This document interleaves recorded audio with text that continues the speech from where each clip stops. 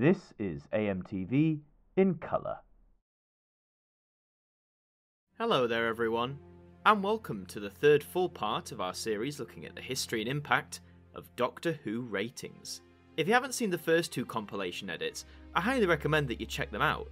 In them we took a look at both the William Hartnell years and the Patrick Troughton years of Doctor Who, and see how the ratings rise and fall throughout the 1960s.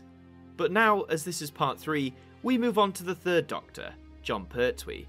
So sit back, relax, and join me once again, because since this video is dedicated to the era of Jon Pertwee, we must start in Season 7.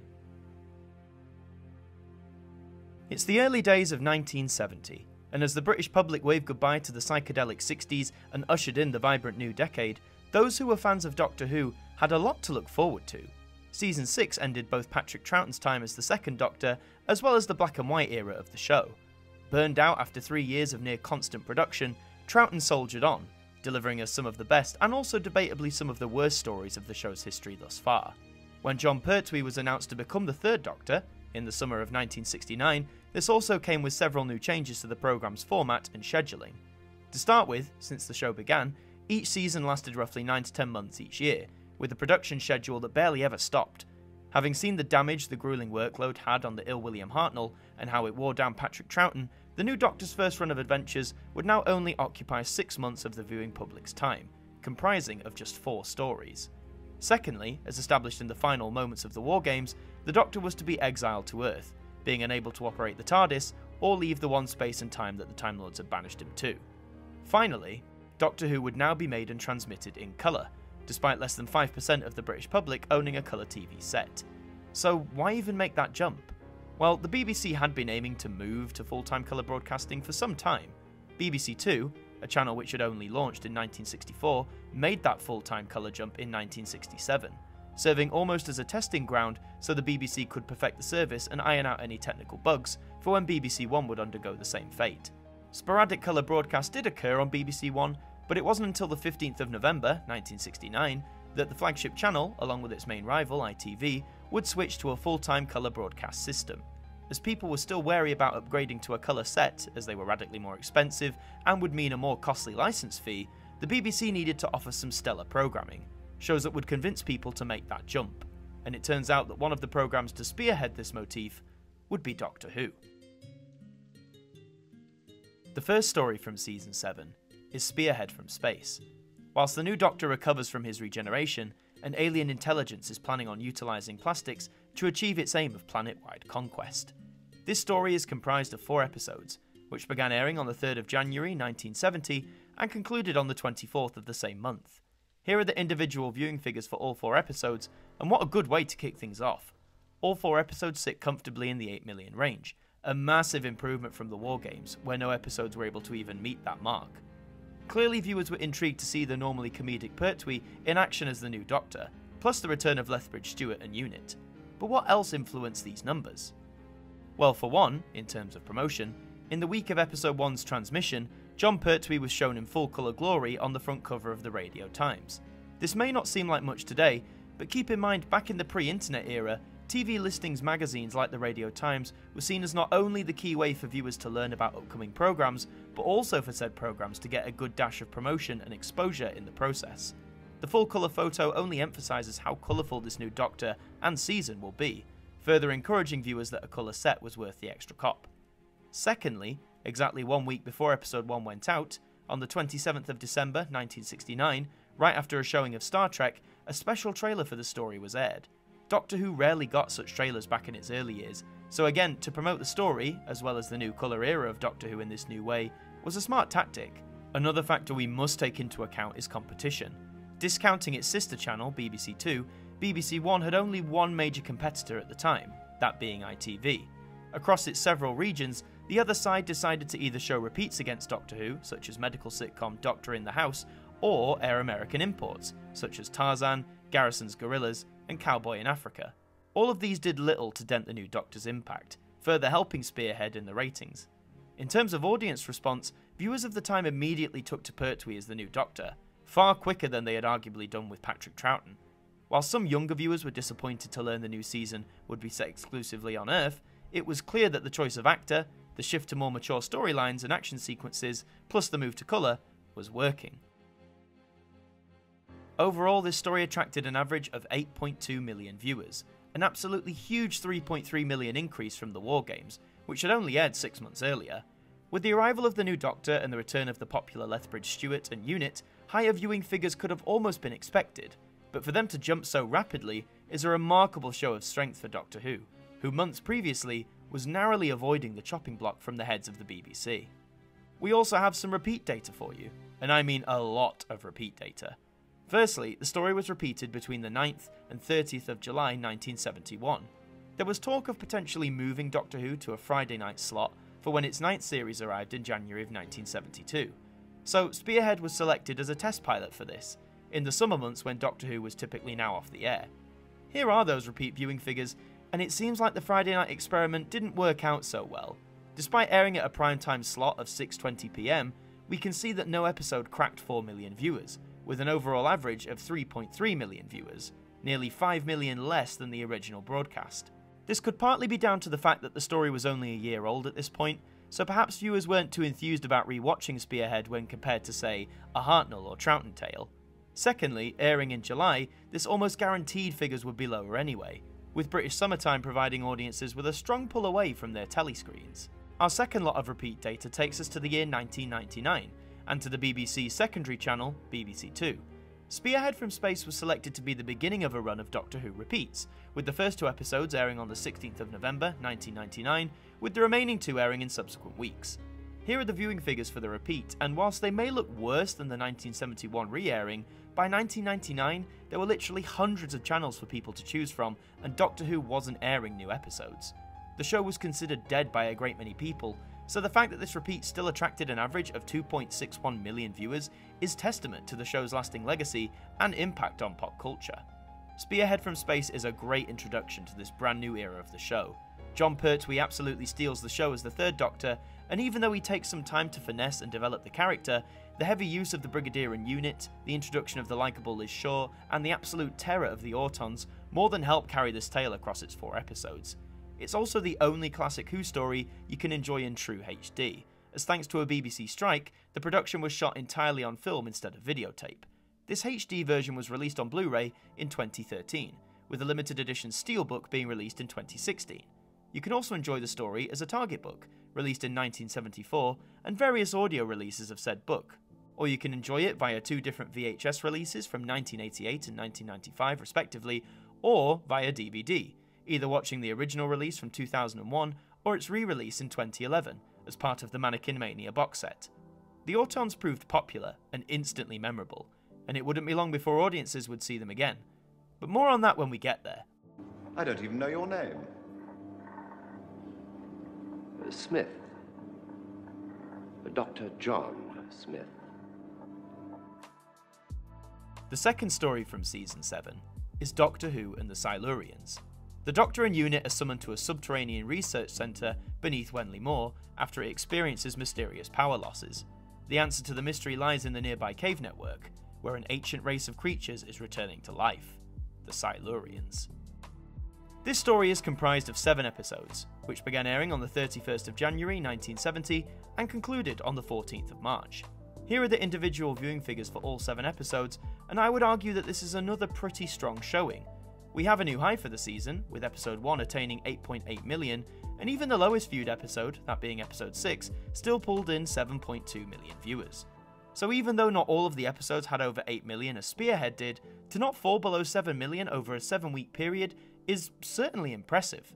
In terms of competition, it was virtually the same that Spearhead had faced in January, a mixture of repeats or American imports, none of which took a massive chunk of the audience away from the Doctor and unit. The show itself was back in the 5:15 PM slot, the time it had originally began airing back in November of 1963.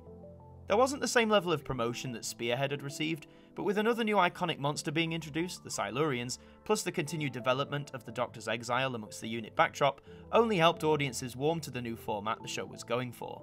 Reviews of the time were favourable, citing that Doctor Who was definitely becoming more adult-themed in nature, almost becoming like a successor to the Quatermass serials of the 1950s. And while some parents complained that the show was now too horrific for children, the overall reaction was a positive one.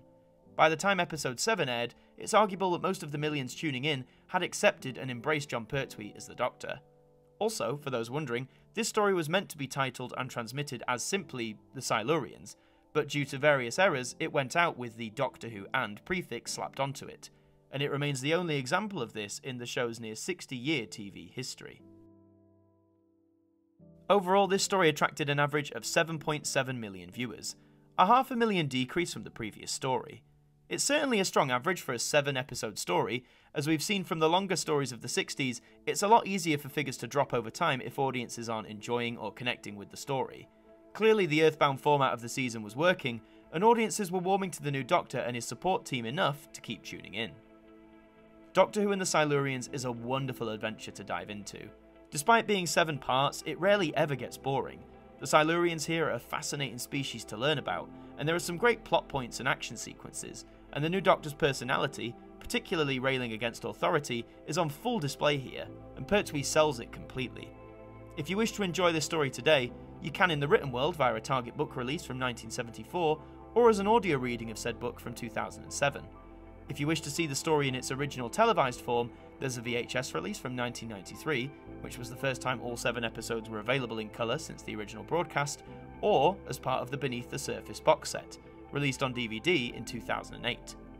Like the Autons, the Silurians were another new popular monster for the show to notch on its belt, and whilst they specifically wouldn't be seen again for another 14 years, their influence, and their reptilian peers, would be seen much sooner. No, wait! Wait! Wait! Unless you Silurians tell us what you want, the humans will destroy you! The third and penultimate story from Season 7 is the Ambassadors of Death. Contact has been lost with Mars Probe 7. When the vessel sent to recover the crew returns to Earth, the astronauts are kidnapped. Liz detects high levels of radiation in the empty space capsule, and the Doctor can only conclude that the occupants are not human. This story is comprised of 7 episodes, which began airing on the 21st of March 1970 and concluded on the 2nd of May. Here are the individual viewing figures for all 7 episodes, and things are certainly a bit more jumbled. We have a new high for the season, with episode 4 reaching 9.3 million viewers, which is the highest for an individual episode since the opening part of the Crotons in December of 1968. However, we also have to note a new low for the season too, with episode 7 dropping to 5.4 million. Not the best rating, but what could cause season 7 to slip from the comfortable 8 million position it began with? Well, it certainly wasn't on the promotional front, as just like Spearhead from Space, the Ambassadors of Death received a special trailer broadcast immediately after the final episode of the Silurians. This trailer is intensely atmospheric, and even though its original colour presentation is available on the DVD release, I find the black and white version, which is present on the VHS release, even more terrifying. It's one of the earliest examples we have of one of these trailers for Classic Who, and I can only imagine how exciting this must have been for viewers in 1970. Competition continued to be a non-threat for Doctor Who, with many of the same programmes still going against it, but we do have some small time slot differences. Episode 4 in particular went out half an hour later than planned due to an overrun of the FA Cup final, and it's the football-loving audience who could arguably be responsible for that episode's higher ratings of 9.3 million. As for the 5.4 million figure for episode 7, there is no one clear reason for this sharp decline. However, airing in early May, a time when warm weather begins to pick up, it could have just been one of those odd occasions where many families were out doing other things instead of watching some telly. In terms of reviews, many were now starting to compare Doctor Who to the recently launched Doomwatch series, that also aired on BBC One. Debuting in February of 1970, this sci-fi drama was clearly aimed at a more adult demographic than Doctor Who, which was still frequently cited as a children's programme. Whilst there may be similarities, Doctor Who's more mature, gritty, earthbound tone was still proving popular amongst the majority of the viewing public. One such detractor, however, was William Hartnell, the first Doctor himself. In an interview with the Daily Mirror, Hartnell talked about the show. "It's too adult. It's meant for children, not grown-ups. There are lots of things you could learn from it now to start a major war. I've stopped watching. So have a lot of children. That's what I hear." Also, a few interesting bits of trivia. In a story focused around astronauts going missing in space, it's quite miraculous that as the Doctor feverishly worked to bring the astronauts back to Earth, NASA scientists were also doing the same thing, trying to bring back the crew of Apollo 13 back home after a major disaster, a task they only just managed to accomplish. Furthermore, this story had one of the most unique title sequences in all of Doctor Who.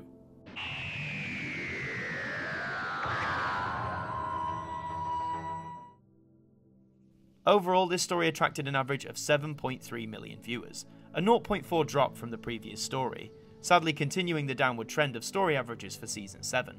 Having said that, a 7.3 million average is a very respectable one, especially for a 7-part story going out in 1970. And whilst the 5.4 million rating for Episode 7 is eerily reminiscent of the later part of Season 6, overall, Ambassadors did a fine job in keeping people's attention. I've always loved this story. The plot is wonderful, the performances are sublime, and it's genuinely tense in several moments, with some of the best cliffhangers of Pertwee's era. For some, it may be overly long and be filled with needless padding, but for me, I absolutely adore every minute of this Earthbound adventure. If you wish to experience it via alternative media, you can read the Target book from 1987, or listen to the television soundtrack from 2009. In the visual medium, we have the 2002 VHS release, where roughly half of the story is in restored colour, the other half remaining in black and white. But now we also have the DVD release from 2012, where thanks to improvements in restoration technology, we now have a version of Ambassadors of Death that is completely in colour. However, if you can, I would recommend watching all of this story in black and white. It's wonderfully eerie and atmospheric, and only enhances all of the dramatic moments in this 7-part masterpiece. Masterpiece being my choice of words for it anyway. I don't know what we brought down in Mars Probe 7, but it certainly wasn't human. The fourth and final story from Season 7 is Inferno. A top-secret drilling project, led by the obsessed Professor Stallman, is on the verge of penetrating the Earth's crust. A trip to an alternative reality gives the Doctor a glimpse of the catastrophe that will be unleashed. This story is comprised of 7 episodes, which began airing on the 9th of May 1970 and concluded on the 20th of June. Here are the individual viewing figures for all 7 episodes, and oh dear, things have really taken a tumble for the worst. The highest viewing figure is episode 4, which only managed to pull in 6 million viewers. All of the remaining episodes place in the 5 million range, besides episode 3, which falls to a new low of 4.8 million. So despite this story being debatably one of the greatest Doctor Who tales ever, what on earth happened to warrant these lower ratings? Well, the most obvious factor is the time of year in which the stories were transmitting. Beginning in May and lasting through June, with summertime beginning, the downward trend in viewing figures across all channels and programmes began to take effect. Competition didn't really play into this, as it was mostly the same stuff the previous 3 stories went up against. Also, and this is just a theory, but after 2 7-part stories, it could be argued that audiences were beginning to tire of adventures set across such a long span of time. What adds to this theory is the fact that Inferno was, and still is to date, the last 7-part story in Doctor Who's history. While stories of that length are fun to watch in retrospect, I can imagine that 3 of them in a row for a 1970 audience may have been seen as a bit too much. Furthermore, younger audiences were becoming more vocal about their disappointment that the Doctor was no longer travelling in time and space, but was stuck to solving problems just on Earth. However, the senior members of the BBC board were overall happy with both Pertwee's performance as the Doctor and also Inferno's ability to hold its audience for the most part, despite airing in the summer. Overall, this story attracted an average of 5.6 million viewers, a huge drop of 1.7 million from the previous story, and the lowest story average since the War Games the previous year. It's genuinely such a shame that one of the greatest stories in all of Doctor Who's history did so poorly ratings-wise on its original broadcast. But alas, British summertime still was a powerful enemy to the show as the 1970s begun. Inferno, if anything, is absolute proof that the Doctor can be grounded on Earth and still have some imaginative and creative adventures within that limitation. It's the show's first real go at showcasing a truly parallel world, a concept of a world almost identical to ours, different in many ways. Seeing Caroline John and Nicholas Courtney playing darker versions of their familiar characters is fascinating, and both of them do an excellent job in developing these alternate selves in a matter of episodes. Also, I won't spoil it for those who haven't watched it, but Inferno has one of the most intense cliffhangers in all of Who history. So for that and the parallel world concepts alone, you should definitely check out this story for yourselves. You can read the Target novel from 1984, or listen to an audio adaptation of it from 2011. In terms of visual media, you have the VHS release from 1994, the original DVD release from 2006, but by far the best way to watch Inferno currently is from the special edition DVD release from 2013. It boasts the most special features and presents the story in the best quality to date. There's a reason why Inferno is highly regarded in Doctor Who history, being voted as the greatest Pertwee story several times. A brilliant conclusion to a brave and bold season that wasn't afraid to experiment, become a little bit more mature, and to firmly focus on how the new Doctor would fit into his 20th century Earth surroundings. Lock him! Are you coming with me quietly, or do I shoot you here and now? So that's Season 7, the 4 stories that comprise it, and the ratings that they garnered. With the transmission of Episode 7 of Inferno on the 20th of June 1970, Season 7 of Doctor Who was brought to an end. The season ran for over 6 months and was made up of 25 episodes across 4 stories. In terms of episode count, it showed the first major shift in terms of how many episodes viewers would get per season. After 6 years of around 40 episodes or more, the drop to nearly half of that must have been somewhat of a shock for audiences in 1970. Makes you wonder if they'd make just as much fuss as fans make now when the show gets cut by even 1 or 2 episodes. No episodes of this season are lost, thankfully, but many of them only survive as black and white videotapes, with extensive colour recovery and restoration having to be performed to get them back to as close as they looked on transmission. Spearhead from Space exists on 16mm film, allowing for a clean HD transfer for Blu-ray releases. Doctor Who and the Silurians had all 7 of its episodes undergo colour restoration, and Inferno had its 7 episodes available in colour thanks to recordings from Canada that were then converted to the PAL format. The Ambassadors of Death has the most complex restoration. Episode 1 existed on colour videotape, but episodes 2, 3, 4, 6 and 7 all underwent chroma dot recovery, whilst episode 5 underwent colour restoration. It's thanks to the work of dedicated professionals that we can enjoy Doctor Who's first season in colour, the way it was originally intended to be viewed over 50 years ago. Let's have a look at the story averages for this season. We can see that the highest story average was with the opener, Spearhead from Space, with 8.2 million viewers. The lowest point came with the season finale, Inferno, which averaged 5.6 million, a colossal 2.6 million decrease.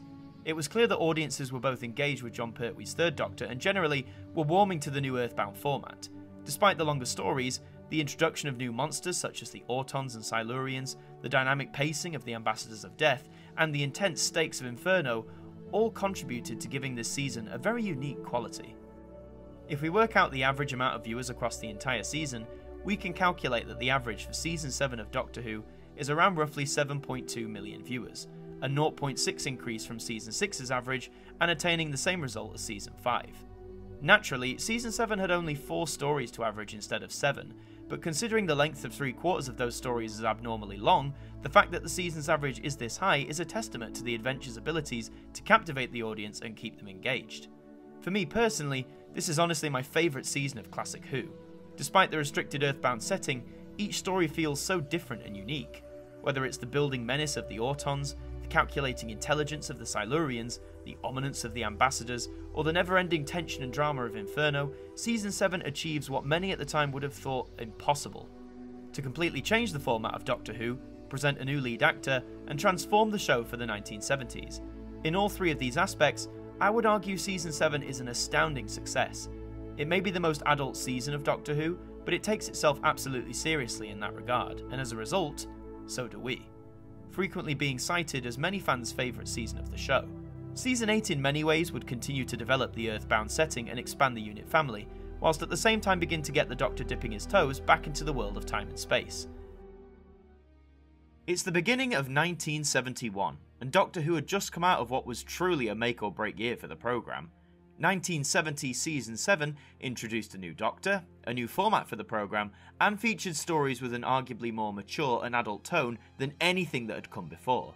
Such radical changes to an established programme could have easily spelled disaster, but thanks to the instant success of Jon Pertwee, the likeability of the supporting characters, and the close-to-home nature of these new Earthbound stories, it all helped secure Doctor Who's place in the new decade. So now with some room to breathe, the production team were ready to make the upcoming 1971 season, Season 8, bigger and better than before. There would be returning monsters, new monsters, and a brief trip off Earth and an introduction to the Doctor's most iconic adversary. But despite all of this promise, did the viewers tune in their millions to embrace it all? Let's delve in and find out. The first story of Season 8 is Terror of the Autons. The Time Lord renegade known as the Master arrives on Earth to pave the way for an invasion by the Nestines. The Doctor, aided by UNIT and his new assistant Jo Grant, engages in a battle of wits with his arch-nemesis to save the world. This story is comprised of 4 episodes, which began airing on the 2nd of January 1971 and concluded on the 23rd of the same month. Here are the individual viewing figures for all 4 episodes, and just like the previous season opener, things are off to a strong start. The ratings are almost identical to Spearhead from Space, aside from episode 1 missing out on 8 million viewers, clocking in with 7.3 million. So looking at these numbers, what helped or hindered Doctor Who returning for its 8th year? Promotion for the new story was strong, getting a very lavish and colourful front cover on the Radio Times, just as Spearhead had received the previous year. Huge emphasis was made on the new renegade Time Lord, the Master, played wonderfully by Roger Delgado. Secondly, competition on the other side at ITV was relatively weak. The most high-profile opposition was in the form of science fiction series from Irwin Allen, namely Voyage to the Bottom of the Sea and Lost in Space. Both of these in the past had impacted negatively on Doctor Who's audience, but it's arguable they both had lost their bite by 1971. Doctor Who was pumping out new, exciting, contemporary stories, whereas the Allen shows had both wrapped up with new material in 1968. So anything shown at this point were repeats, and even by the early 70s, they were already a bit dated and clunky. But one of the biggest factors I think that helped Doctor Who come back with a strong return was actually the longer time away from screens than normal. Just like the gap between seasons 6 and 7, after the conclusion of Inferno in June of 1970, Doctor Who went off the air for 6 months. Having been used to a mere 2-month gap in the show's early years, the viewers' appetite for the show was arguably now even stronger than ever before. The return of the sinister Autons, who had frightened many a child as they resembled common shop window dummies, couldn't have been a bad factor either. Funnily enough, this story, just as many as Season 7 had done, attracted complaints from concerned parents about the level of violence and horror in the show. Scenes featuring a killer plastic sofa and the wicked troll doll were some of the most ruthless depictions of violence that the show had ever attempted at this point. The inclusion of the Autons masquerading as policemen didn't go down well with authority figures either.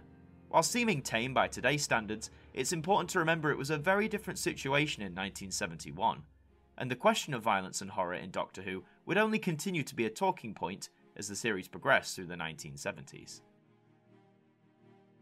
Overall, the story attracted an average of 8 million viewers, a massive 2.4 million increase from the previous story, Inferno, and when compared to Season 7's opener, it only falls short by 0.2 million. Keep in mind too that for a near 8-year-old show to still be pulling in 8 million viewers was certainly very respectable and commended by the BBC back in 1971. Terror of the Autons is a cracking way to kick off Season 8. The return of the Autons themselves is action-packed, and the unit team are on fire here.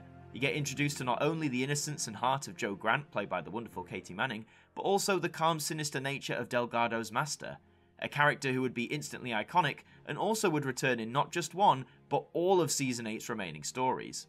To enjoy this classic adventure in the written form today, you have the Target book from 1975 or its audiobook reading from 2010. For the visual mediums, you have the 1993 VHS release or the DVD release that was part of the Mannequin Mania box set from 2011. And at the time of this recording, the Season 8 Blu-ray set is due to be released in the very near future. It's an action-packed tale in 4 parts, and it's one that's certainly hard to forget. Who the heck are you? Well? I am usually referred to as the Master. Oh, is that so? Universally. The second story of Season 8 is The Mind of Evil. As delegates assemble for a peace conference in London, the Doctor and Jo investigate mysterious deaths at Stangmore Prison. The Master is using an alien mind parasite in a plot to steal a deadly missile, with which he intends to trigger a world war. This story is comprised of 6 episodes, which began airing on the 30th of January 1971 and concluded on the 6th of March. Here are the individual viewing figures for all 6 episodes, and whilst at first things seem a bit more sporadic, we can see that for the most part, figures are mostly consistent. The odd one out seems to be with episode 1, attaining the lowest rating of the story, coming in with 6.7 million viewers, only to be immediately followed by the peak of the story, with episode 2 attaining 8.8 million viewers. So, is there any explanation as to why things are jumping about in those first few weeks? Well, it hardly seems to be from the promotional side of things, because when Terror of the Autons concluded, a special trailer showcasing the Mind of Evil was immediately aired, so it's not like viewers weren't aware of the upcoming adventure. In terms of competition, it could have had an impact. Back in the day, ITV varied its programming depending on the region, so on many occasions Doctor Who would be going up against several different programs even though there was only one competing TV channel. In this case, several regions began airing a new Yorkshire sitcom, The More We Are Together. Sitcoms were just as popular in the 70s as they are today, so the arrival of a new one could have easily taken a portion of Doctor Who's audience away from episode 1 of The Mind of Evil. However, given how the figures increase and stabilise for the remainder of the story, it seems like the new sitcom didn't exactly catch on the way the producers hoped it would. The main potential threat actually came on the night episode 4 was due to be broadcast, as many ITV regions were gearing up to relaunch the Gerry Anderson series, UFO. Originally attempting to launch in 1970, the first full live-action drama for Anderson sadly hadn't become an instant hit like his previous puppet-based shows, such as Thunderbirds and Captain Scarlet. With a push to relaunch UFO against Doctor Who, it could have ended badly for the Time Lord. However, it seems like that hope of a successful relaunch didn't quite come to pass. The Mind of Evil itself continues the trend of an Earthbound story, featuring the unit regulars and Delgado returning as the Master. I would argue it's not the strongest of the season, but it certainly has many a memorable moment to enjoy today. The more adult tone was questioned once again, but by now the series was hitting its stride in the new format, and the production team showed no immediate signs of slowing that down. Overall, this story attracted an average of 7.6 million viewers, a small 0.4 drop from the previous story.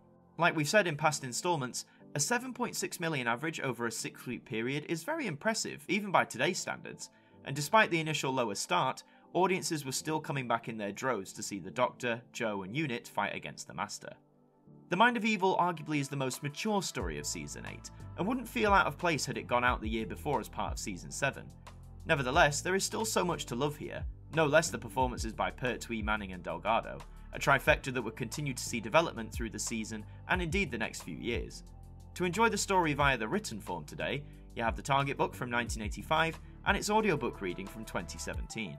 The TV soundtrack is also available as a CD release from 2009.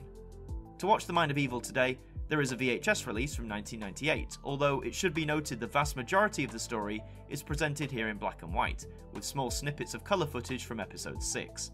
The DVD release in 2013, however, is presented in full colour, mainly due to the restoration techniques being far more advanced and resulting in the serial being available to view in its full colour form for the first time in decades. The Mind of Evil will also appear with other Season 8 stories on the Blu-ray set that's due out this year. The Master was defeated for a second time, but it would be far from the last. But make sure you don't get too close to any Keller machines.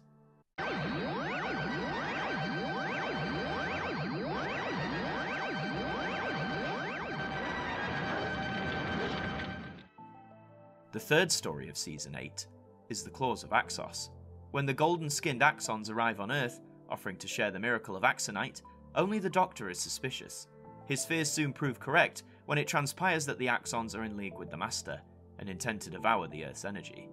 This story is comprised of 4 episodes, which began airing on the 13th of March 1971 and concluded on the 3rd of April. Here are the individual viewing figures for all 4 episodes, and things are a little scattered again, but overall remain consistent. The glaring figure is with episode 3, that brought in 6.4 million viewers, a new low for the series thus far. However, with a peak of 8 million for episode 2, and a strong 7 million number for the opening and closing episode, The Claws of Axos more than held its own in its 5:15 PM time slot. From the information we have available, the constantly shifting figures for the story could be similar to what went on with The Mind of Evil, that being ITV's constantly changing programmes that went against Doctor Who. It's not unreasonable to assume that in the week of episode 3's broadcast, maybe across regions ITV may have just had the upper hand in grabbing people's attention. It's easy to forget that when looking at the listings of TV programmes, it really could be a different programme every week, depending on where you lived when it came to ITV. Having said that, both the BBC and the majority of the audience seemed very happy with this serial. During its broadcast, the controller of BBC One at the time, Paul Fox, commented on how he believed the adventure was going well. For the audience, the very visually memorable Axons were able to capture the imagination of viewers the nation over, both in their elegant golden humanoid form and in their more horrific monster form. Delgado returns once again as the Master, and there are some really wonderful moments towards the end of the story that he has both with the Doctor and in confronting the regular unit members. It's a fast-paced story, as many Pertwee 4-parters are, and for me personally, it stands out as the main highlight of Season 8. Overall, this story attracted an average of 7.4 million viewers, a 0.2 drop from The Mind of Evil. So even though the stories overall were declining in viewership, it was by no means large or sharp enough to prompt widespread fears amongst fans or the BBC. If anything, this story feels like it could have easily been placed in the Patrick Troughton era, with very memorable monsters and several strong character moments for regulars and supporting cast alike. To enjoy The Claws of Axos in a written form, you have the Target book from 1977 and its audiobook version from 2016. To watch it nowadays, you can either grab the VHS from 1992 or one of two DVD releases, the first coming out in 2005 and a special edition re-release appearing in 2012. And in 2021, it will be remastered for Blu-ray as part of the Season 8 collection set. The Claws of Axos is a classic example of a Doctor Who monster romp. The inclusion of the Master actually heightens the story, and its stakes even further, and by this point it felt like Doctor Who had found where it wanted to be with itself for this era and format. And boy was it gonna run with it, but not without a little trip off world first. If I could leave, I would. If only to get away from people like you. Doctor? And your petty obsessions. England for the English, good heavens, man. I have a duty to my country, not to the world. The fourth and penultimate story of Season 8 is Colony in Space. On a barren alien world in the far future, the Doctor and Jo are caught in the middle of a conflict between colonists and a ruthless mining corporation. Masquerading as an adjudicator, the Master is searching for the doomsday weapon of an ancient civilization. This story is comprised of 6 episodes, which began airing on the 10th of April 1971 and concluded on the 15th of May. Here are the individual viewing figures for all 6 episodes, and damn, this is more like it! Every episode, bar the opener, pulled in over 8 million viewers, and the peak is achieved with episode 3, which had 9.5 million, and that would go on to be the most viewed episode of the entire season. This story's viewing figures would also take Doctor Who back into the top 40 in terms of the TV charts for the first time in years. Apart from episode 1, which just missed out at 41st place, the remaining 5 episodes all achieved this feat, with episodes 5 and 6 taking the highest position, both at 23rd. So what factors helped contribute to the series' highest ratings in years? There are 2 major contributors here. The first was a shift in time slot. The first 3 stories of Season 8 went out at 5:15 PM, a slot that Doctor Who had been no stranger to for the last 8 years. However, due to the concern of the more adult and violent content raised by parents and BBC board members alike, the decision was made to move Doctor Who to just after the early evening news bulletins, placing it at a 6:10 PM time slot. The massive jump in ratings from episode 2 onwards show that this move helped the show immensely, with even more adults likely to tune in after absorbing the day's news. The time slot shift also helped Doctor Who against its competition, now running against the end of the ITV News and various other programmes that in no way pack the same punch as those the other side were showing in their 5:15 PM slot. The second major factor was to do with Colony in Space's story. As the title suggests, this adventure largely takes place on a different planet rather than being on Earth. It would be the first time since the War Games that the Doctor would be able to travel in his TARDIS, at the Time Lord's control of course, to keep him with the continuity. This shift was massively promoted in the Radio Times, not by a front cover, but this time via a lavish colour comic strip depicting the opening moments of episode 1. They were designed and drawn by Frank Bellamy, an artist who would go on to be a legend in the Doctor Who art sphere. The focus on the Doctor leaving Earth for the first time in years was bound to get audiences, particularly younger ones who had complained about the lack of alien worlds, really excited for this adventure.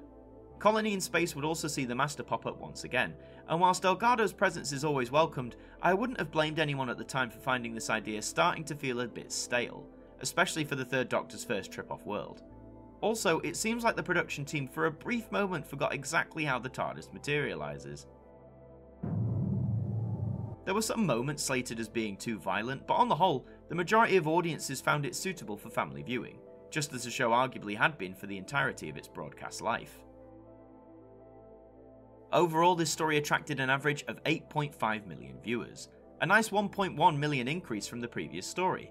Thanks to the later time slot and the extensive promotion, Colony in Space scores the highest story average of the Pertwee era so far, eclipsing Spearhead from Space's average of 8.2 million. What left is there to say about this tale then? In the collective fandom, Colony in Space is a story that doesn't receive the most amount of praise. As someone who loves all of the Pertwee era, I would say for me it's probably the weakest of the season and of the Third Doctor's era as the entirety. But that doesn't mean it's bad. Sure, it could have been a bit shorter, but Pertwee, Manning and Delgado continue to shine on as the stars of the series. To experience Colony in the written medium, you can pick up the Target book from 1974 or its audiobook version from 2007. To watch the story, you have the VHS release from 2001 as part of the Master Tin set, or you have the DVD, which was released in 2011. Colony, along with other stories from this season, will be released on a collective Blu-ray set in 2021. The story may not be everyone's favourite, but its importance cannot be understated. It took the Doctor on his first TARDIS trip in some time, and in terms of ratings provided a key positive shift for the remainder of this season's run. Before I was stranded on Earth, I spent all my time exploring new worlds and seeking the wonders of the universe. But you don't know what's out there. Then let's find out. The fifth and final story from Season 8 is The Demons. Dark forces gather in the village of Devil's End, where an archaeological dig releases Azal, an ancient demon. Masquerading as the local vicar, the Master intends to take possession of Azal's psionic powers to rule the world, and only the Doctor stands in his way. This story is comprised of 5 episodes, which began airing on the 22nd of May 1971 and concluded on the 19th of June. Here are the individual viewing figures for all 5 episodes, and things are only seeming to get better. Not only does every episode soar past 8 million, but episode 1 manages to go one step further, attaining 9.2 million viewers. Compared to the last season finale, Inferno, where many of its episodes were stuck in the 5 million range, this is a leaps and bounds improvement. All 5 episodes made it into the top 40 of the TV charts too. A new peak position here comes with episode 5, which settled at 17th place. So whereas Inferno last season saw ratings take a tumble, what helped the Demons avoid the same fate?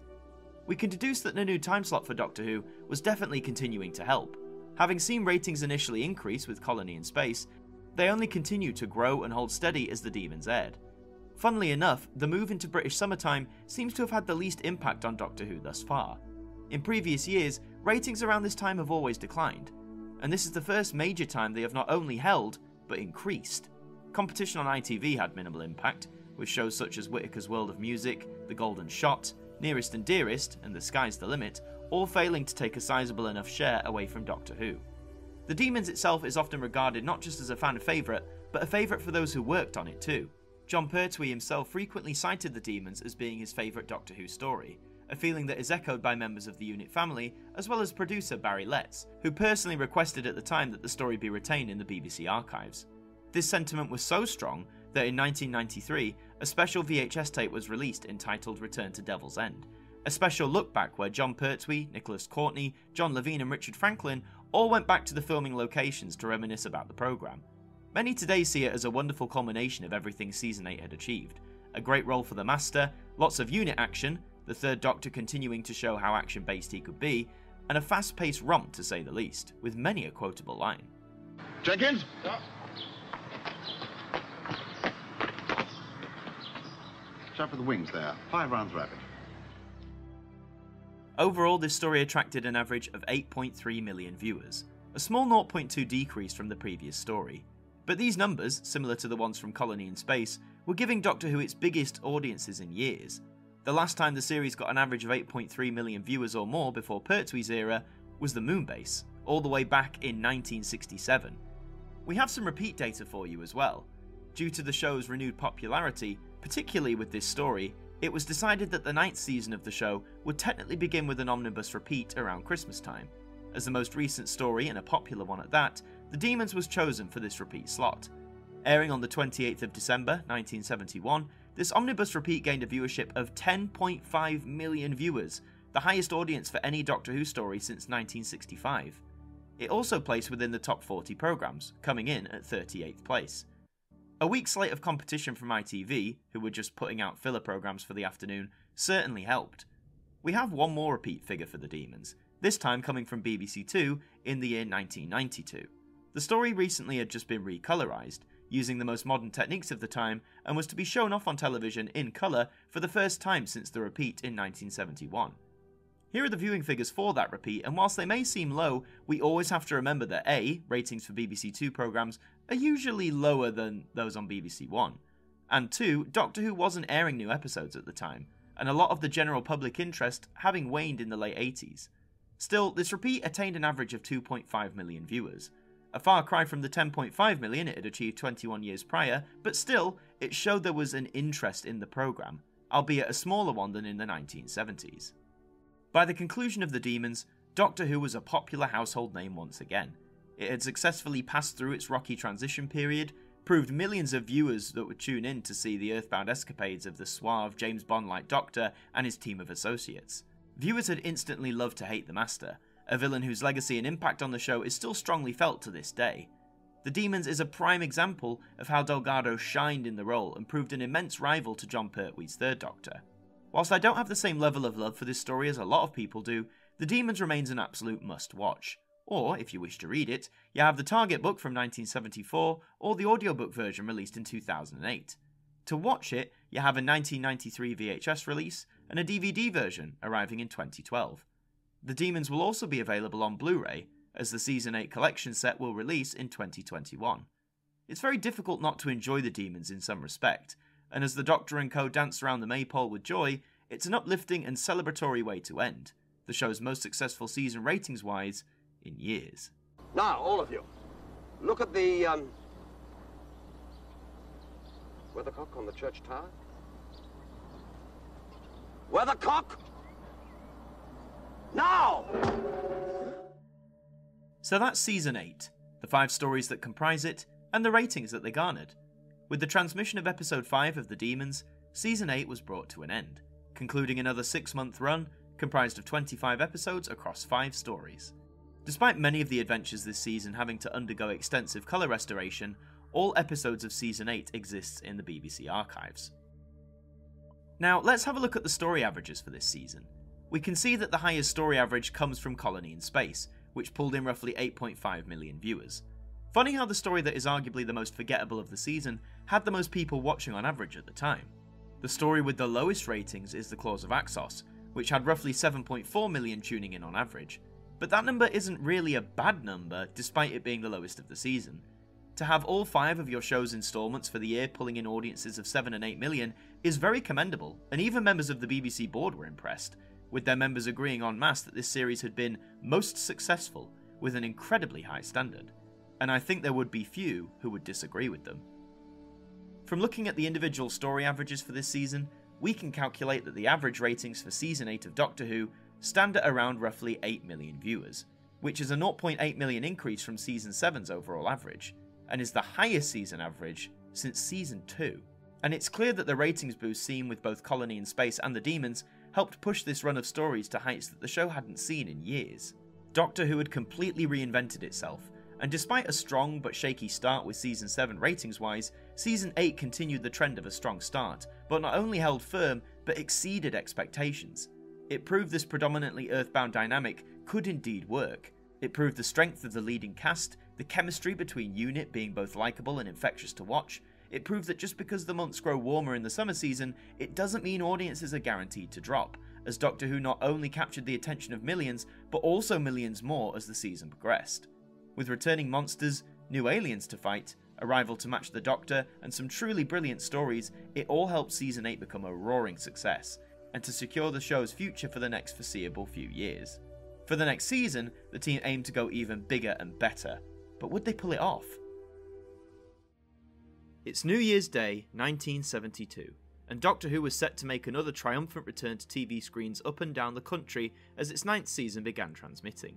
The first 2 seasons of the 1970s were successful in establishing the new Earthbound format, the regular members of the UNIT family, an arch nemesis for the Doctor, that being the Devilish Master, and creating brand new aliens and monsters to terrorise viewers. With Season 7 establishing a strong foundation, and Season 8 only building upon it further, Doctor Who was in a healthy state to go into a new season. On the 28th of December, 1971, the Season 8 finale, The Demons, was repeated in an omnibus format, attracting a massive 10.5 million viewers, the highest average for the show since 1965. With Season 9 due to begin a mere 4 days later, could its opener, and indeed the subsequent stories that followed it, keep the ratings at these new heights? Or would they go the other way and spiral out of control? Let's dive right in and find out. The first story of Season 9 is Day of the Daleks. The Daleks have conquered the Earth. The only hope for humanity is a small band of gorillas who have travelled back in time to avert this terrible future. But should the Doctor let them? This story is comprised of 4 episodes, which began airing on the 1st of January 1972 and concluded on the 22nd of the same month. Here are the individual viewing figures for all 4 episodes, and these are the numbers you want to see with the start of a new season. Every episode pulled in at least 9 million viewers, with episode 2 going one step further, peaking at 10.4 million, the first time an individual episode gained over 10 million viewers since September 1965. All 4 episodes also placed within the top 40 programmes for their respective weeks, with episode 2 taking the highest position at 29th. So what were the key factors for Day of the Daleks being such a success in terms of viewing figures? Well, the first major factor we have to discuss is the Daleks themselves. They hadn't appeared on TV screens for nearly 5 years, last being seen in Season 4's The Evil of the Daleks, which went out initially in 1967 before being repeated in the summer of 1968. But despite having a long span of time off screen, the Daleks remained popular. Not to the dizzying heights of Dalek mania, but enough that they were still seen and cited as the Doctor's most iconic adversaries. With their return bound to draw up excitement, Doctor Who once again graced the front cover of the Radio Times, with the eye-grabbing headlines, "The Daleks are back." This was the third time in a row that the show had received the front cover treatment for its season opener, and it seems the positive benefits that befell Seasons 7 and 8 also played in favour for Season 9, particularly with Day of the Daleks. As well as the Radio Times coverage, a special trailer to highlight the new season was aired days before the first episode broadcast. It featured Daleks around popular London landmarks, reminiscent of their second appearance in the Dalek invasion of Earth. We've established in previous instalments that special trailers were something of a rarity in the early days of Doctor Who, so to receive one and the lavish Radio Times coverage was almost guaranteed to bolster up the ratings. The other major factor we always take into account in this series is competition. As 1972 began, the BBC still only had ITV to face down in the television schedules. Going out at 5:50 PM, Doctor Who began its 9th season facing off against such shows as UFO, It Takes a Thief, Randall and Hopkirk Deceased, and Who Do You Do, to name a few. None of which took any significant slice of the viewing figures away from the Time Lord. Day of the Daleks may have been a grand spectacle at the time, mainly due to the Pepper Potts return, but I would argue out of the many Dalek stories on TV, this is one where time hasn't been kind. Despite an engaging story rooted in time travel, and some wonderful performances from both the main and supporting cast, the lead sticking point this story often faces is the Daleks themselves. They're presented in colour for the first time, introducing the now iconic gunmetal grey scheme, with their leader being emblazed in gold livery. However, it's hard to believe an army of Daleks being threatening when only 3 props are available. Also, the voices leave a lot to be desired. Whoever is operating the time machine is an enemy of the Daleks. Overall, the story attracted an average of 9.6 million viewers. This is an astounding average to kick off Season 9, and is actually the highest average for any story since Galaxy 4 achieved 9.9 million back in late 1965. From these numbers, it's clear that the appeal of the Daleks certainly hadn't faded as the 60s ended and the 70s began. We also have some repeat data for this adventure. In the summer of 1973, it was decided that Day of the Daleks would be transmitted in a cut-down omnibus format, lasting just 1 hour. This repeat aired on Monday the 3rd of September 1973, and managed to bring in a viewership of 9.8 million, placing it 32nd in the top 40 programmes of the week. This figure is remarkable for a few reasons. For one, despite airing in the late summer, a time when viewing figures are normally down across the board, to achieve nearly 10 million viewers for a repeat was certainly not an achievement to be overlooked. The second reason is that the competition this repeat went up against was quite formidable, first going against popular talent show Opportunity Knocks, before leading into ITV's most popular soap opera, Coronation Street. These were 2 of ITV's biggest hitters, and the fact that they didn't really do some damage to the repeat viewing figures is surprising to say the least, and testament to the show's popularity at that time. Even though they hadn't faced the Doctor for half a decade, a combination of strong promotion, less than stellar competition, and the sheer reputation of the Daleks alone was enough to bring Doctor Who back to heights it hadn't reached in years. If you wish to enjoy the story today, you have multiple ways in which to do so. You can read the Target book from 1973, or listen to its audiobook edition from 2012. In terms of watching it, you have 2 separate VHS releases, the first being an omnibus edition from 1986, or the episodic version from 1995. Day of the Daleks was also the last title to be released on Betamax, being only one of few Who stories to be released on the format. Speaking of obscure formats, Day of the Daleks was also made available on the high-end Laserdisc medium, the episodic version being released on the format in 1997. But the most recent and arguably best way to enjoy the story today is via the DVD release from 2011. Not only has the picture and sound quality been restored, but it also contains a brand new version of the entire adventure. Dubbed as the Special Edition, this version featured new effects and perhaps more vitally, new Dalek voices, provided by new series voice actor Nicholas Briggs. Whoever is operating the time machine is an enemy of the Daleks. Even though I would argue some of the new effects look a bit too modern, the special edition is absolutely the definitive way to enjoy Day of the Daleks. But even on this story's original broadcast, the Daleks, despite their lack of number and unique voices, were popular enough that audiences old and new were discovering what was so great about them in the first place. Day of the Daleks began a new era for the mutated monstrosities, and it wouldn't be long before audiences would be able to see them once again. You must be exterminated. Who knows? I may have helped to exterminate you.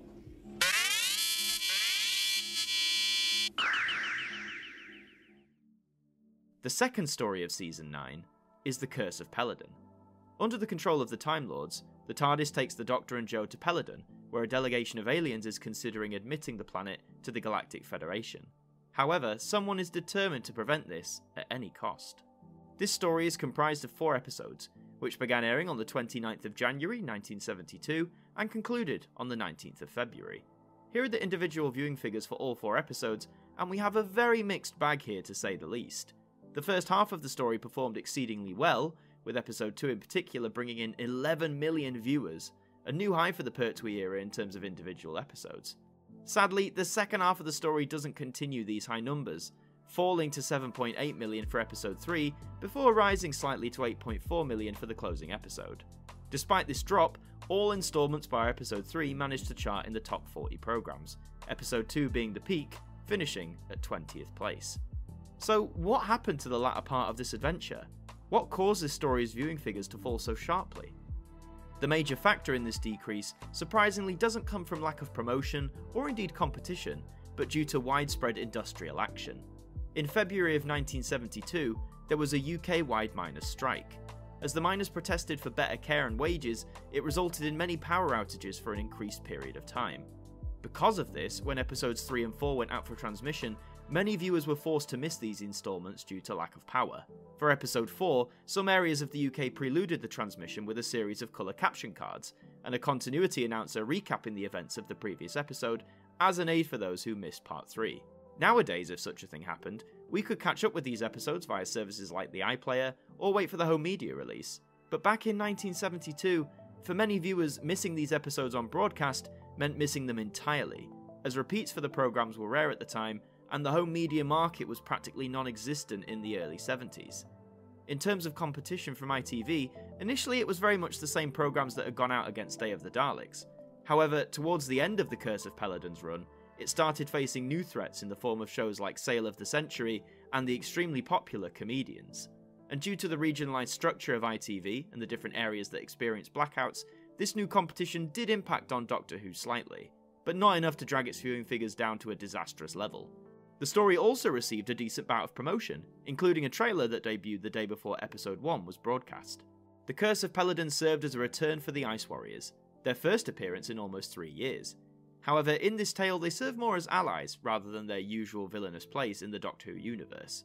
Myself and many others love this angle, as it shows more of the Martians' customs and intelligence rather than them just being another set of monsters who use violence to get their way. Overall, this story attracted an average of 9.4 million viewers, a small 0.2 drop from the previous story. It's nice to see that despite a drastic decrease in the later half of the adventure, that it was still able to attain one of the best ratings averages of the entire Pertwee era. To average out at over 9 million viewers during a strike that incurred blackouts is certainly testament to the loyalty of the audience and of the mass appeal Doctor Who had at this point in time. We also have some repeat data for this story. In the summer of 1982, BBC One began airing its 6-week season titled as Doctor Who and the Monsters, following the success of the repeat season known as The 5 Faces of Doctor Who, which had gone out in November of 1981.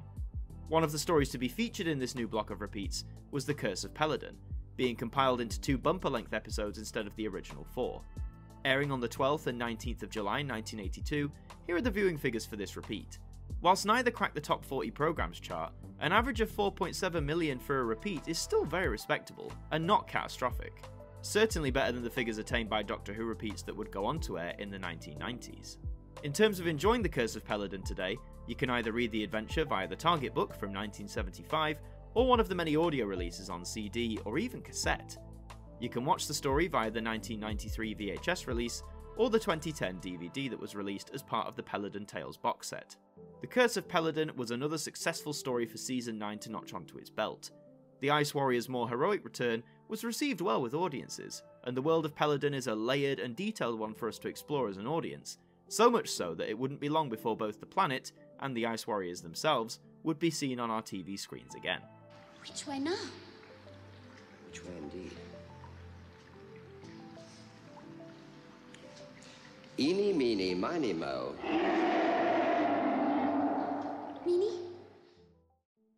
The third story from Season 9 is the Sea Devils. The Doctor and Jo pay a visit to the Master, who is imprisoned on an island off the coast of England. The Doctor discovers that numerous shipwrecks have been caused by aquatic creatures who are colluding with the Master to take over the world. This story is comprised of 6 episodes, which began airing on the 26th of February 1972 and concluded on the 1st of April. Here are the individual viewing figures for all 6 episodes, and despite power being mostly restored by March, sadly the ratings do not recover to the heights of the previous 2 stories. The peak here is with episode 2, which pulled in a strong showing of 9.7 million viewers. The low point came 1 week before with episode 1, which had over 3 million less people watching, finishing with a viewership of 6.4 million. Despite the lower numbers, 3 of the 6 episodes placed into the top 40 programs charts, with episode 2 charting highest, reaching 26th place.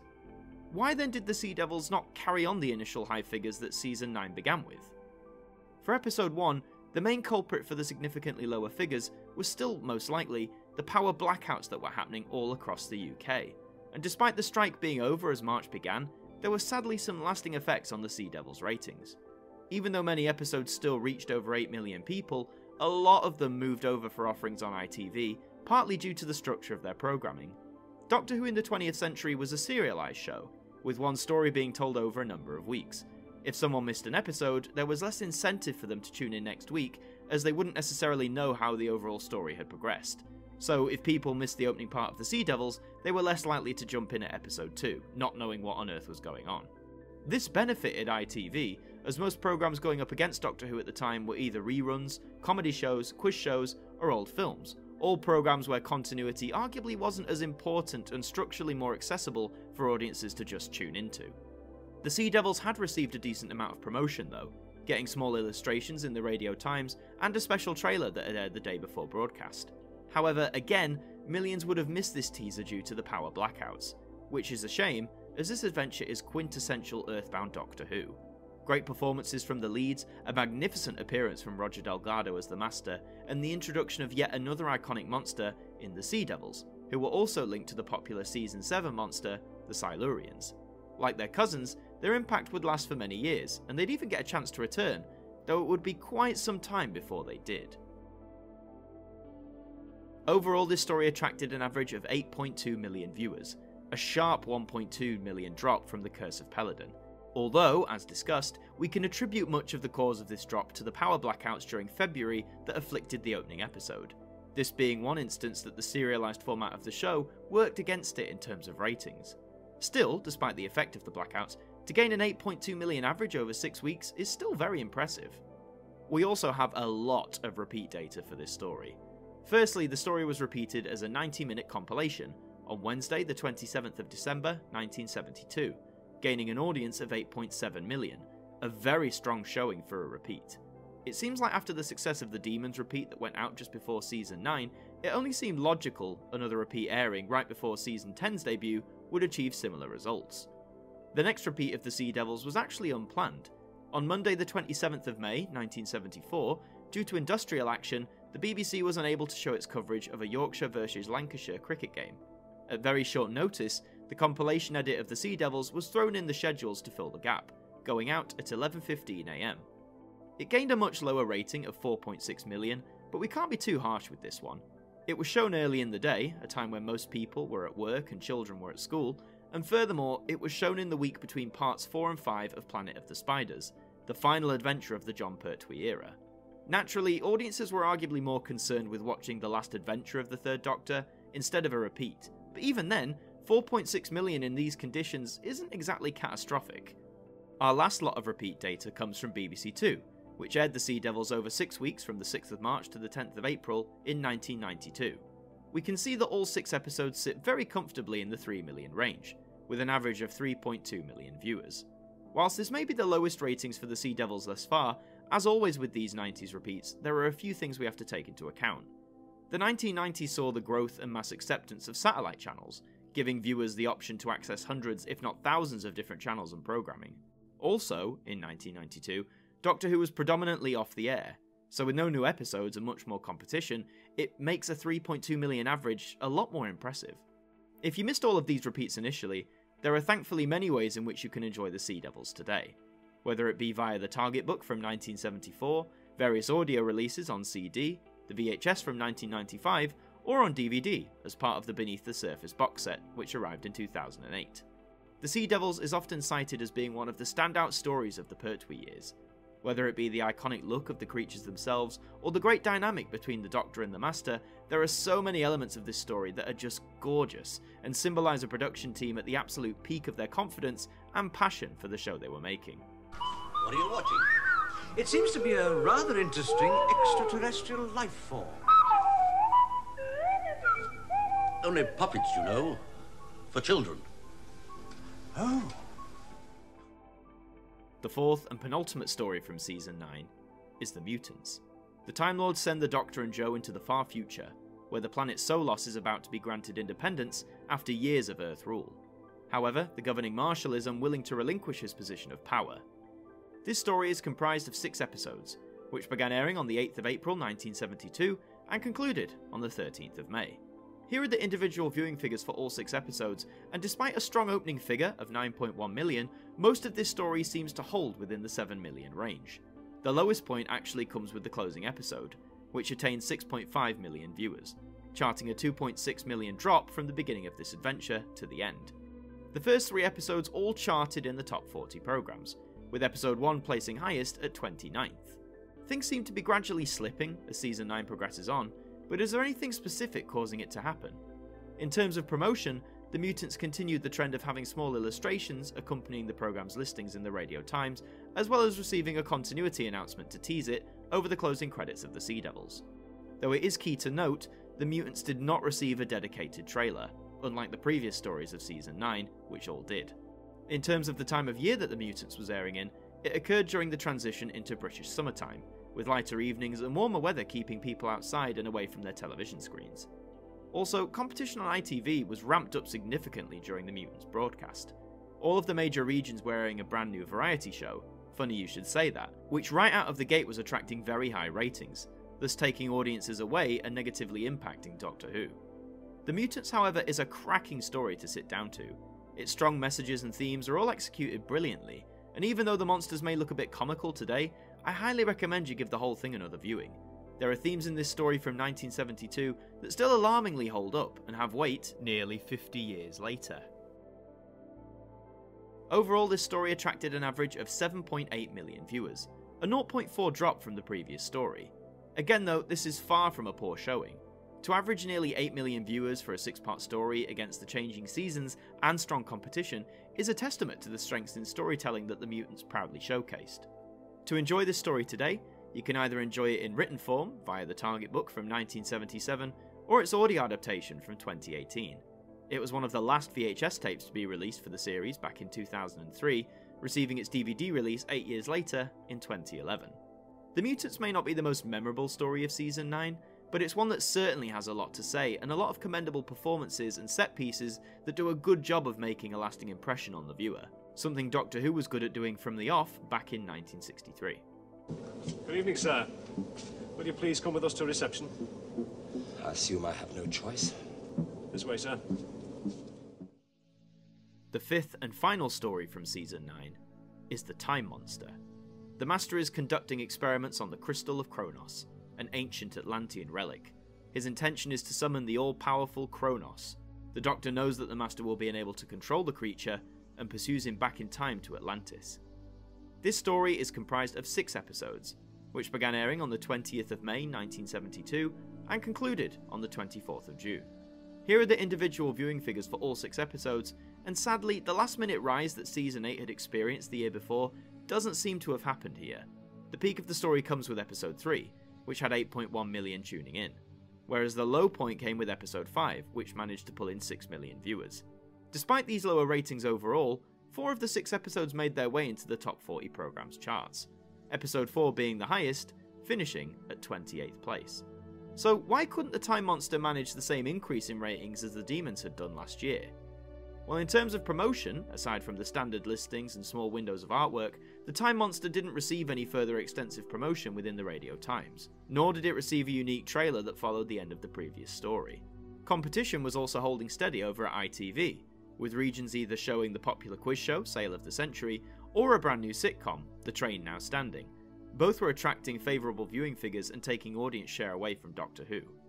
This decline in viewing figures was even noted by members of the BBC's Programme Review Board, who acknowledged that ratings for the Time Monster hadn't reached the same heights as the Demons the previous year. However, head of the drama group, Sean Sutton, pointed out that viewing figures had increased by roughly 50% during Jon Pertwee's run as the Doctor, compared to the last few years of the 1960s. Furthermore, airing throughout May and June, the Time Monster was going out firmly within British summertime, and whilst its effects hadn't affected the Demons the year previous, it seems that the Time Monster wasn't as lucky, as lower figures in the summer are typically common across most channels. Also, the Time Monster was airing 20 minutes earlier than the Demons, each episode going out at 5:50 PM. Don't let these worries of lower numbers put you off the Time Monster though. It's an immensely fun way to close off the season. Jaunts to Atlantis, the inclusion of the Unit family, the Master being just as devilish as always, and some pretty ambitious concepts all help keep the Time Monster memorable to those who watch it. Plus the story concludes with a naked Sergeant Benton. What more could you ask for? Overall, this story attracted an average of 7.4 million viewers, a 0.4 drop from the previous story. Whilst it's a far cry from the near 10 million average of Day of the Daleks, it's still a very respectable average overall for a 1972 story. For your lowest average of the season to be 7.4 million, I mean, it's not something to be ashamed of. The Time Monster may have its flaws, but its 6 episodes showcase a cast and crew who are confident in what they're creating and are clearly having the time of their lives in making it.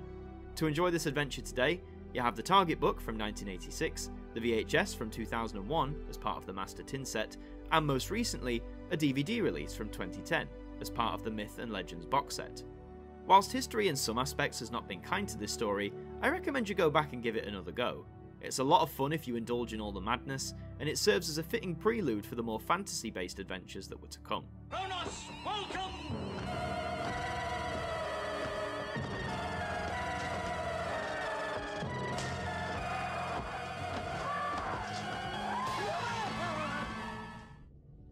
So that's Season 9, the 5 stories that comprise it, and the ratings that they garnered. With the transmission of Episode 6 of The Time Monster, Season 9 was brought to an end, concluding another 6-month run comprised of 26 episodes across 5 stories. All 26 of those episodes exist today in the BBC archives, however 15 of them have undergone some form of conversion or restoration in order to get them looking as close as possible to their original 1972 broadcast. All 4 episodes of The Day of the Daleks exist on their original colour videotapes.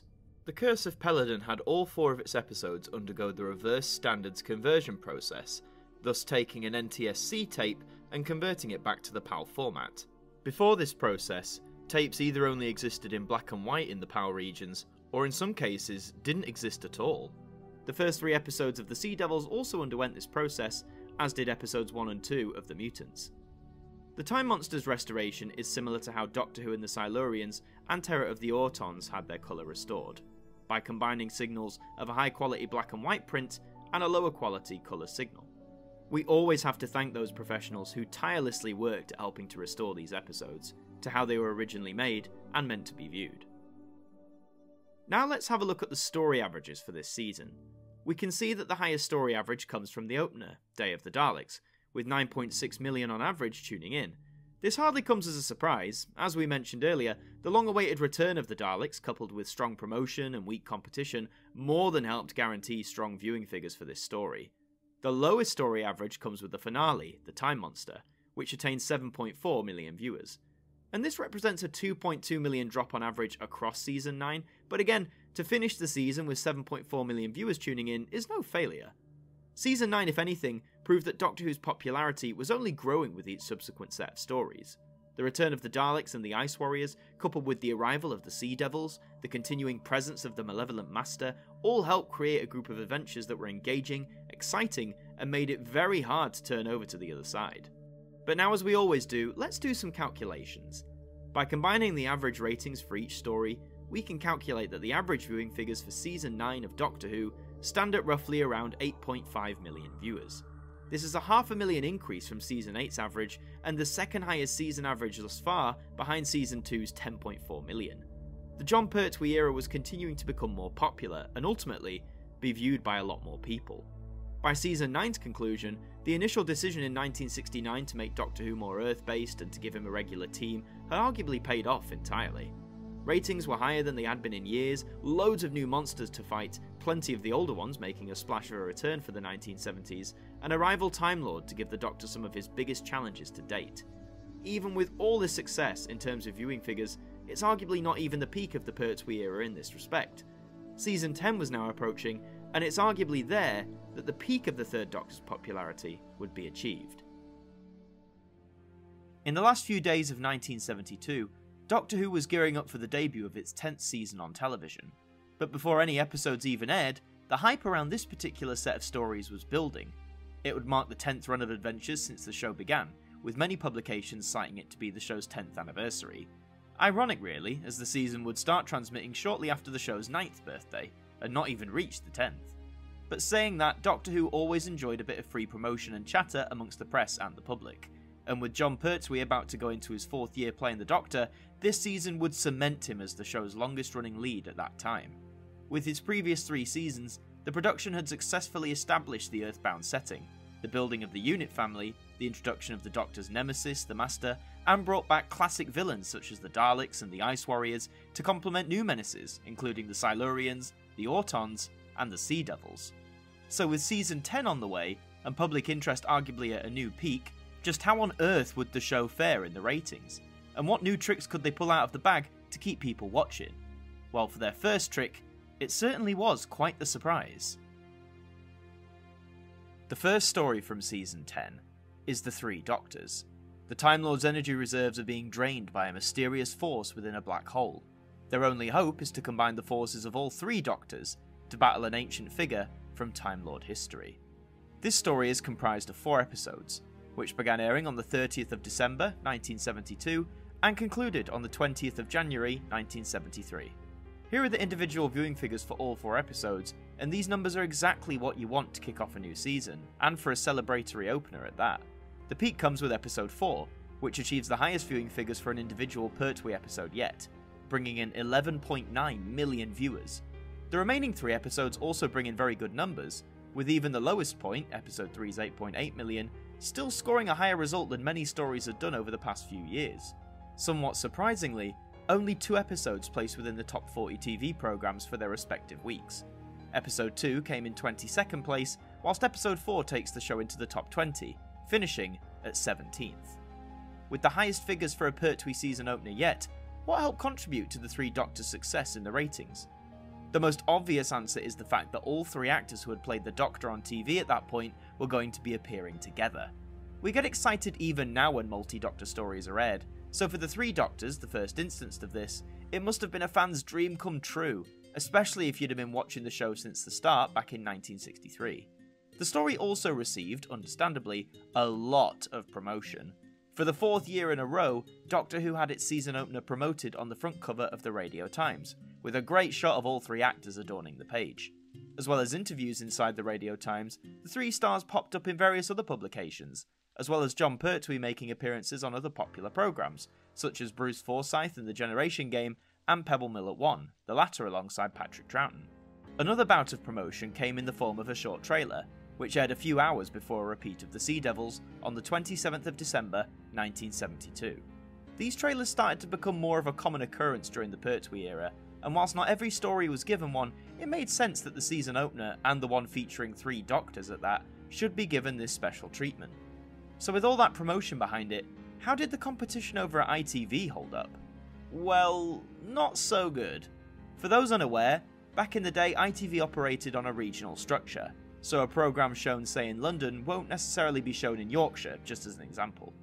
During the Three Doctors broadcast, it went up against all sorts, such as classic films, quiz shows, and American imports, mostly programmes Doctor Who had faced before and come out as the winner. Though to be honest, with the Three Doctors gimmick proving to immediately draw viewers' attention and interest, I think it's fair to say that the other side didn't stand much of a chance. As the story transmitted, it became clear that the first Doctor, played by William Hartnell, would have quite a smaller role compared to his two successors. Many may not have known at the time, but Hartnell was suffering extensively from arteriosclerosis. It diminished his health in a number of aspects, one being that it caused his memory to deteriorate. Whilst he does still appear as the character he originated, he reads his lines from cue cards, which, considering he was a very ill man at this point, you can only commend him for returning to the role one last time, to help celebrate a show that he had helped make a success.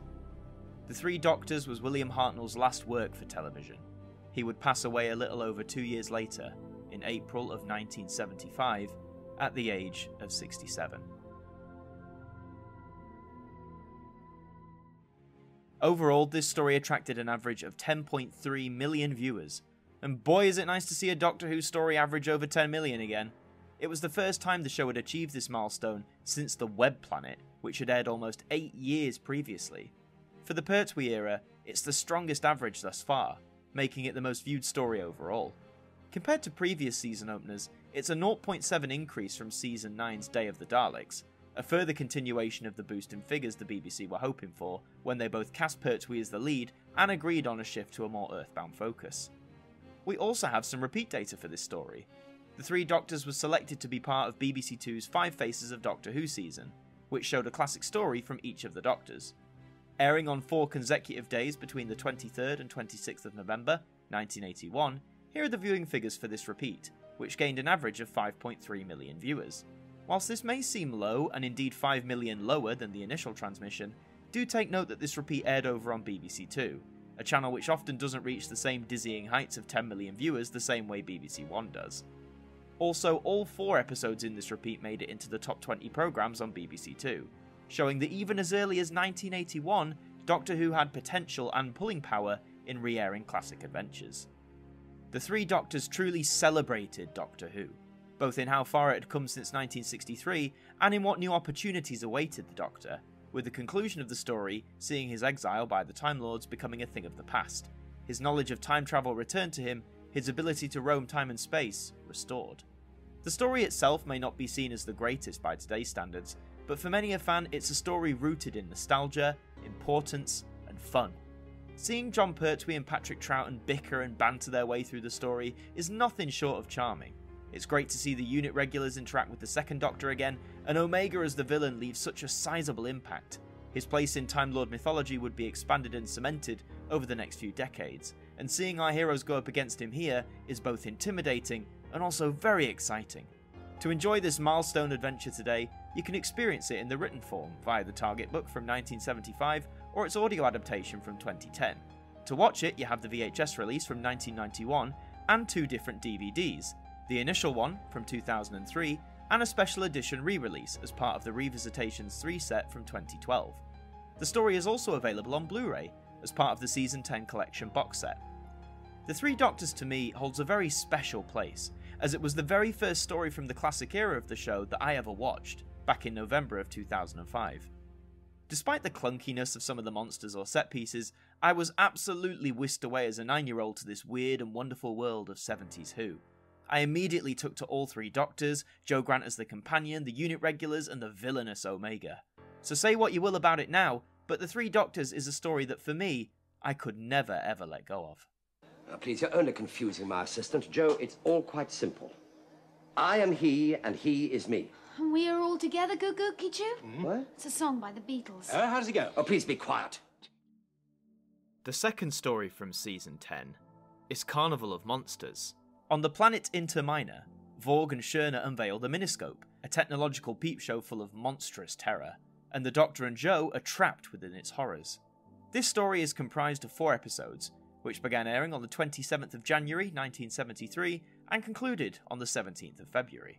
Here are the individual viewing figures for all 4 episodes, and this is a nice strong showing, isn't it? All episodes hold within the 9 million range, the peak being the opening episode which pulled in 9.5 million viewers. And when your lowest rating is 9 million on the dot, you know your story has done exceptionally well.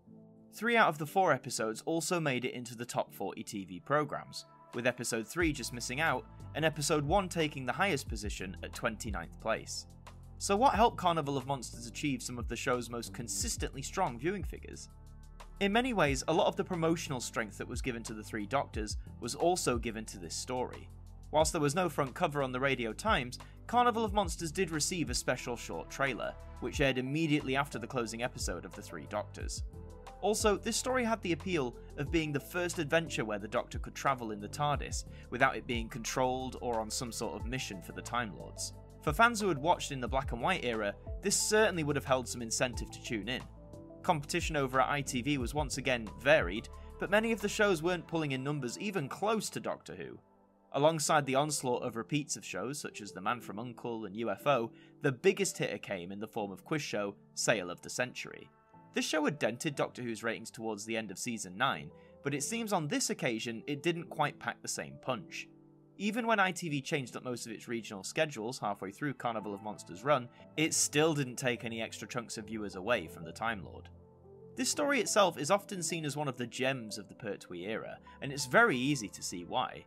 The characters are all very likeable, some of the design work, particularly inside the miniscope, is fantastic, the Drashigs for the most part are convincing and horrifying, and the whole story has a sense of pace and urgency that Jon Pertwee and Katie Manning carry off extraordinarily well. There is no doubt how strong their bond is by this point either, which will only go on to break our hearts later on in season 10. But more on that when we get there. Overall, this story attracted an average of 9.2 million viewers, a 1.1 million drop from the previous story. That may be a bit of a sharp decline, but 9.2 million is not a figure to be shrugged at, especially for TV in 1973. It was almost inevitable that after the hype and buzz around the Three Doctors wore off, that part of the audience wasn't going to tune in again. But if anything, the fact Carnival of Monsters kept over 9 million people captivated and interested is fantastic and downright impressive. We do also have some repeat data for this story.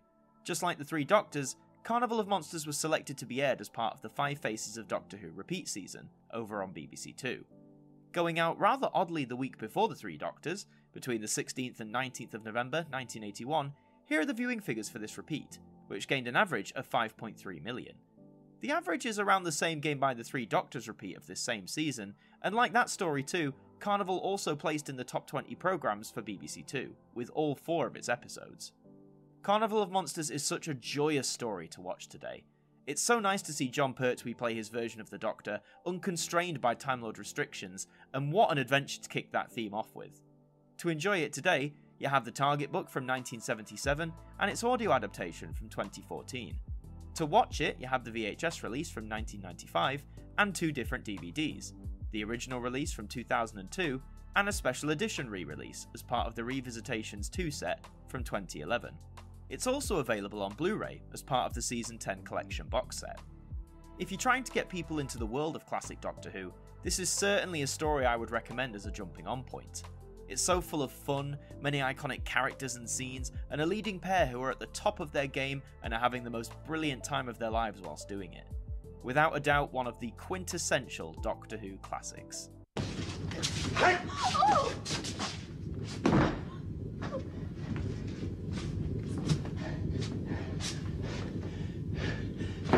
Jon!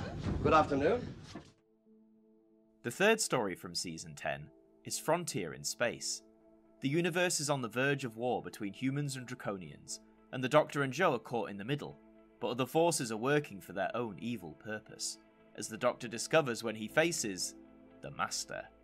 This story is comprised of 6 episodes, which began airing on the 24th of February 1973 and concluded on the 31st of March. Here are the individual viewing figures for all 6 episodes, and sadly numbers have taken another sharp drop, with the bulk of this story holding within the 7 million range. Not necessarily a bad figure at all, but to lose over 2 million viewers from the previous story is an eyebrow raiser to say the least. The peak comes with episode 1, which has a figure more akin to Carnival as it brought in 9.1 million viewers. The lowest point comes with episode 4, which falls 2 million below the peak with 7.1 million tuning in. Only episodes 1 and 6 made it into the top 40 programmes chart, with episode 1 coming in at 32nd place. So whilst these are far from catastrophic numbers, what happened during Frontier in Space to cause viewing figures to drop so suddenly? Well, to start with, the promotional arm wasn't flexing quite as much as it had done with the previous two stories. There was no special trailer on TV, and no cover on the Radio Times. There were nice little art pieces for each episode's listing, drawn by the legendary Frank Bellamy, but beyond that, nothing else was really done to push this story in front of the nation. Competition on ITV remained largely unchanged across most regions, with old rivals going up against Doctor Who including Tarzan, It Takes a Thief, UFO, whilst also fighting some new competition including the Beverly Hillbillies, Doctor at Large, and The Big Valley. None of these programmes have been noted for taking any substantial viewership away from Doctor Who, continuing to prove that the Pertwee era of the show had a strong connection with audiences. The lack of promotion against a relatively weak slate of competition is surprising, and considering one of the main villains in Frontier in Space is the Doctor's archenemy, the Master at that. Although, as wonderful as Roger Delgado is, there were certainly early signs of a Master fatigue going on at the time. Having appeared in every story of Season 8 and then popping up twice in Season 9, there were some viewers who claimed they were getting a bit bored of the villain as Time Lord. A lot of these criticisms seem to stem from people wanting more variety in terms of villains, rather than Roger Delgado's performance. Sadly, Frontier in Space would tragically mark the final time in which Delgado would play the Master. For on the 18th of June, 1973, mere months after Frontier had aired, whilst filming in Turkey, he was killed along with a Turkish technician in a car accident. The chauffeur driving the car, to make up for lost time, drove far too fast, causing the car to spin off a road and into a ravine. Roger was 55 years old. The news of Delgado's death shocked viewers in the UK, but they hit no one else harder than the production team of Doctor Who. For the past few years, Roger had been viewed as one of the family amongst the series regulars, and it's his tragic death that is often cited as being one of the many reasons why the other regulars wanted to move on shortly afterwards. But whilst he never got a final battle with the Doctor on TV, the legacy that Roger Delgado has left with the Master is clear for all to see. He was very much the Doctor's Moriarty, and solidly laid the foundations for all the following Master incarnations to come. Overall, this story attracted an average of 8 million viewers, a 1.2 decrease from the previous story. It's a shame to see a further big decline like this, but once again I can't stress enough how despite that, an 8 million average for a 6-part adventure in 1973 is still very much a success. If you don't believe me, even members of the BBC Programme Review Board were singing this story's praises. The board commented that episode 1 was a good start to another good story. Head of Drama Series, Andrew Osborne, claimed that episode 2 was remarkably good, and Head of Drama Serials, Ronald Marsh, felt that episode 5 had excellent production values. It's no secret, however, that as time has gone on, Frontier in Space is increasingly looked upon as being an overly long, dull, and tedious adventure. The most common joke being that the Doctor and Jo escape one prison cell only to be thrown in another for a good few episodes. And whilst that may be true to an extent, and the story as a whole has a much slower tone compared to many Pertwee adventures, I would argue there is still a lot to love. The Draconian species, both as a society and in terms of their design, are an extremely interesting race. The whole dynamic of the Earth-Draconia War is also explored and expanded, showcasing the brilliant writing talents of Malcolm Hulke, who penned some of the finest and most topical scripts of the early 1970s. To enjoy Frontier in Space today, you can read the Target novel from 1976, which was retitled to The Space War, or its audio adaptation from 2008. To watch it, you have the VHS release from 1995, the DVD version from 2009 as part of the Dalek War box set, or the 2019 release on Blu-ray as part of the Season 10 collection set. Frontier in Space may not be everyone's favourite, but I'd recommend going back and giving it another chance. Pertwee and Manning continue to be on top form, and despite not getting the ending he deserved, Roger Delgado delivers one final fantastic performance as the charming but malevolently evil Master. Oh, and in the last few minutes of episode 6, the Daleks pop up. Huh, I wonder if they'll have a bigger presence in the next story. Right, we'll see who rules the galaxy when this is over. Do not fail the Daleks indeed, you stupid tin boxes. The fourth and penultimate story from Season 10 is Planet of the Daleks. At the request of the wounded Doctor, the Time Lords pilot the TARDIS to the hostile planet Spyridon. There the Doctor and Jo join forces with a group of Thals to prevent the Daleks from launching a galactic invasion. This story is comprised of 6 episodes, which began airing on the 7th of April 1973 and concluded on the 12th of May. Here are the individual viewing figures for all 6 episodes, and wow, okay, talk about a surprise shoot-up. The first 3 episodes skyrocket over the 10 million threshold, with episode 1 being the peak, with 11 million viewers tuning in. Even the last 3 episodes, which all fall under 10 million, still pull in impressive numbers. The low point of 8.3 million with episode 4 hardly being a sign of failure. All 6 episodes made the top 40 programmes, with episode 1 getting a special note as it took Doctor Who back into the top 10 in nearly a decade, settling at 9th place. So with huge numbers like this, what proved to be so popular about Planet of the Daleks? Well, for starters, like the 3 Doctors and Carnival of Monsters before it, Planet of the Daleks received a special trailer on the day of episode 1's transmission to help promote the story. Funnily enough, the trailer didn't contain any footage from the upcoming adventure, instead using Dalek footage from the previous story, Frontier in Space, presumably to bring viewers back up to speed with what the Daleks were up to. Aside from this, what helped episode 1 achieve its 11 million figure could actually be placed down to what else was airing on BBC One that day. The episode went out 20 minutes later than scheduled due to the boat race overrunning, and following Planet of the Daleks was the ever-popular Eurovision Song Contest. With 2 major events either side of Doctor Who, it's understandable to assume that many extra viewers would catch the programme, either because they had just enjoyed a good day's boat racing, or because they wanted to see what Eurovision had to offer later on. It's curious how that extra chunk of viewership seemingly stuck around for episodes 2 and 3, before the last half of the story sees ratings fall below 10 million. Did competition over at ITV have anything to do with this? Many regions were still airing repeats opposite Doctor Who, in this case shows like The Persuaders and the Western Bonanza. However, some regions were opting for variety specials in their bid for viewership, but it seems even with stars like Julie Andrews as the headline, Doctor Who still came out on top. Planet of the Daleks is another wonderful off-world adventure for Pertwee's Third Doctor. Sporting a very snazzy purple suit, I believe we see some of his strongest scenes in this story. The Daleks also get a bit snazzy too, as a Dalek Supreme joins the ranks, emblazoned in black and gold livery. It's a shame he only appears in the final episode, but I would argue this story is leaps and bounds superior to the previous season's Day of the Daleks. Even if author Terry Nation was slightly going through the motions in terms of the story's plot, often being cited as a retread of his first script for the show, The Daleks, but hey, at least he remembered that the Daleks can paralyze people, aside from just killing them, right? Wait! Wait! Somebody's still in there. Save for interrogation. Disable.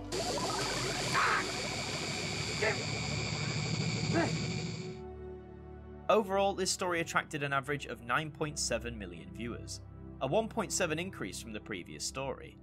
A sharp boost in the upward direction proves that Season 10 wasn't just on a decline after the opening story. This figure places it as the second most viewed story of the season so far, right behind the 3 Doctors. The everlasting popularity of the Daleks, appearing in the first script from their creator in nearly a decade, the beautifully realised world of Spyridon, it all culminates in being one of the Third Doctor's most memorable and beloved adventures. We also have some repeat data for this story, coming this time from BBC One. In the 1990s, a time when Doctor Who wasn't being made, one way in which fans could get their fix was from an increasingly growing number of repeats. Most of these came on channels such as BBC Two or UK Gold, but on the odd occasion, Doctor Who would appear on its original channel, BBC One. As such, in 1993, Planet of the Daleks was chosen to represent Doctor Who for its 30th anniversary, and would air on BBC One from the 5th of November to the 17th of December 1993. There was no episode aired on the 26th of November, due to Children in Need, and so that some new Doctor Who, the most canonical Doctor Who story ever, could be premiered. But jokes aside, here are the viewing figures for this repeat, which pulled in an average of 3.6 million viewers. Considering this aired at a time when Doctor Who's popularity was on the decline, and when going up against Coronation Street over on ITV, I would argue this kind of average for a 20-year-old story at that time isn't bad at all. Planet of the Daleks may very well be a greatest hits compilation of past glories, but by God does it pull it off remarkably effectively.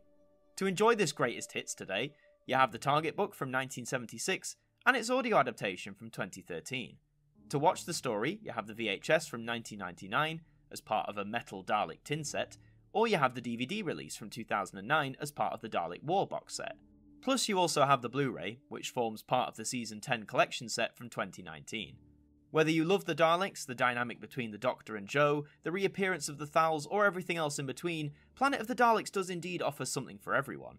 It's a fan favourite amongst many, and it's one of the stories from the Pertwee era that I think will always be held amongst the highest regard. Another strong recommendation from me in what is shaping to be one of the most stellar seasons of the show yet. The responsibility was yours. You have failed. The Supreme Council does not accept failure.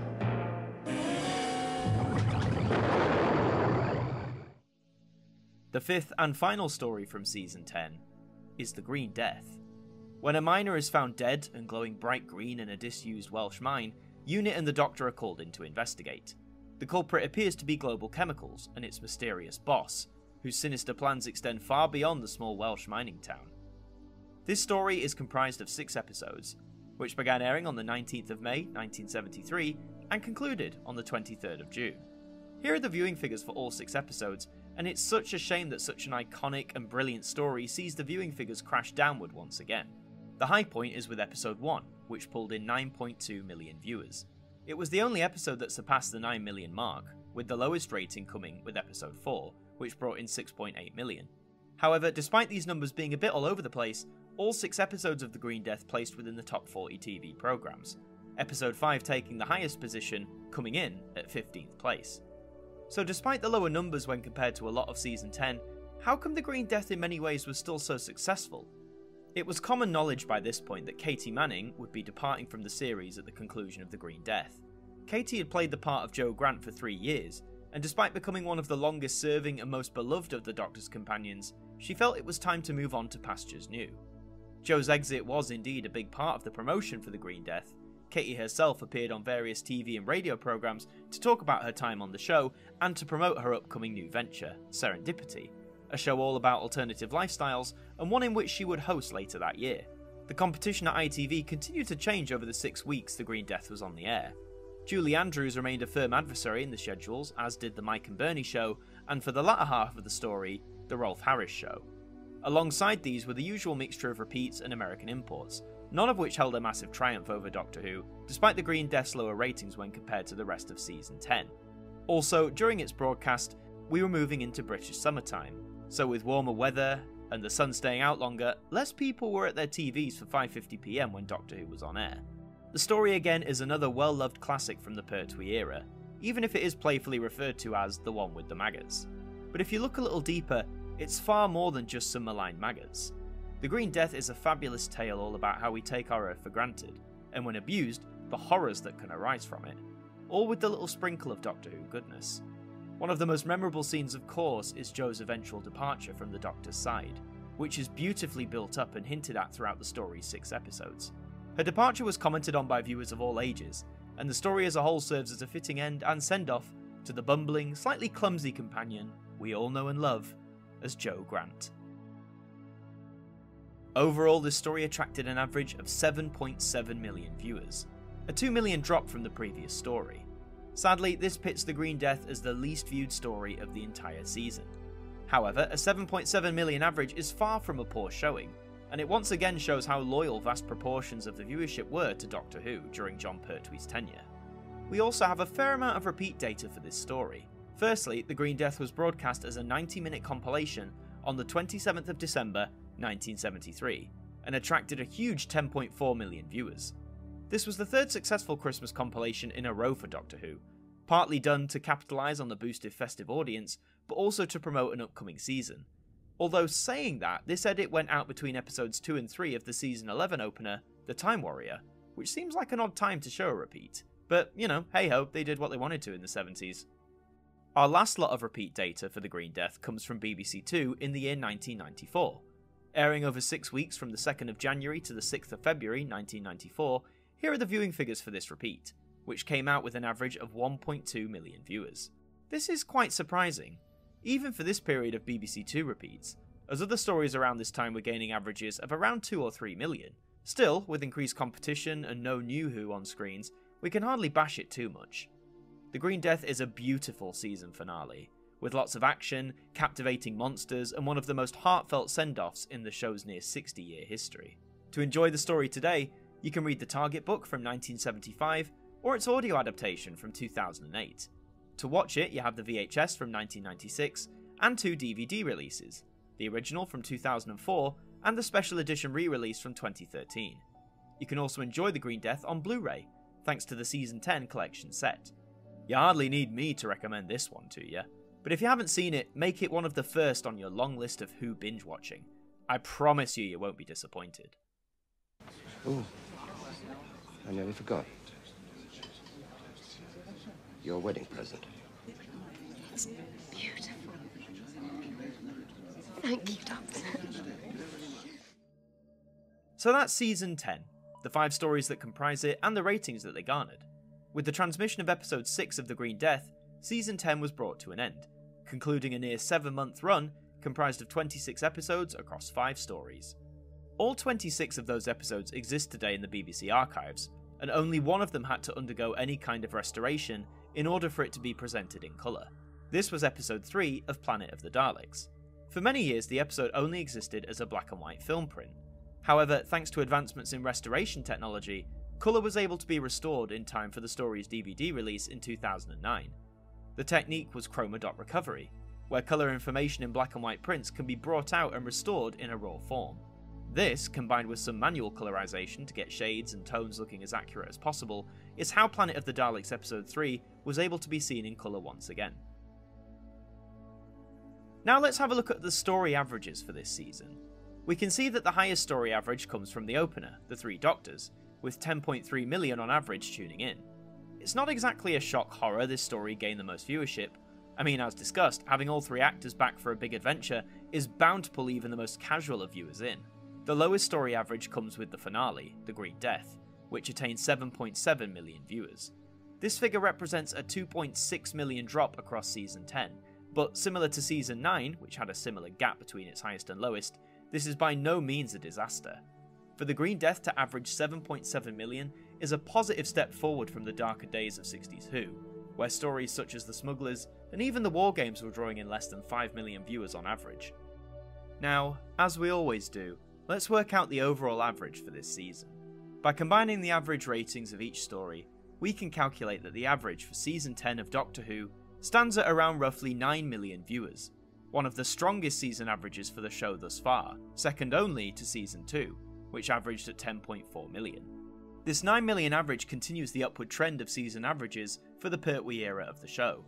Where Season 7 began with a 7.2 million average, it's remarkable how in a few short years, Doctor Who had been transformed from a show narrowly avoiding the chopping block to being one of the BBC's most highly viewed and praised success stories. Season 10 not only continued Doctor Who's success in the 1970s, but arguably cemented it. It was undeniable that this show, one that had survived for 10 years, was now practically a national institution.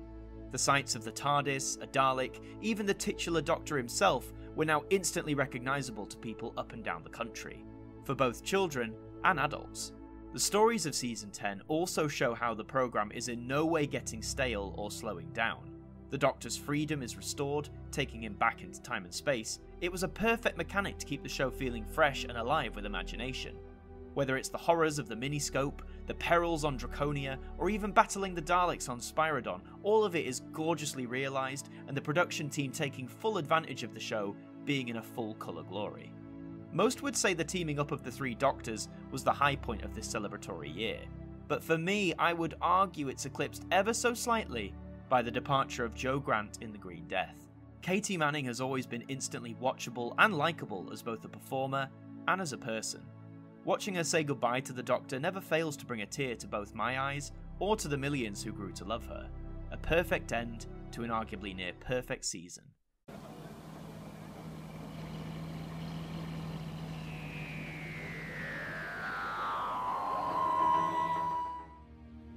In the last few months of 1973, Doctor Who officially crossed the 10th anniversary line, a feat that not many shows both back then or even today get to achieve. Season 10 had proved to be another peak for the show, both in terms of the quality of the stories being written, but also in viewer reactions, and perhaps most importantly for the BBC, the viewing figures. A very impressive sign that this 10-year-old show still had a lot of life left in it. However, as Season 11 approached, it would mark the end of quite a few things that made early 70s Who so successful. Namely the departure of leading actor Jon Pertwee, whom after 5 years in the role, decided that it was finally time to move on. This would also mean the gradual retirement of the unit regulars, as well as key members of the production team, including producer Barry Letts and script editor Terrence Dix. But with one last set of stories to create, the production team, undaunted by the immense success of the 10th anniversary, set about once again to craft new adventures throughout time and space. The production team, undaunted by the immense success of the 10th anniversary, set about once again to craft new adventures throughout time and space for the Doctor to explore planets, meet new friends, and fight evil monsters along the way. So as we gear up to say goodbye to the Pertwee era, let's go through his final 5 stories, and see if they continued the rating success built up over the past 4 years. The first story from Season 11 is The Time Warrior. Investigating the disappearance of several scientists, the Doctor and journalist Sarah Jane Smith discover they are being abducted through time by the Sontaran warrior Lynx, who is stranded in medieval England.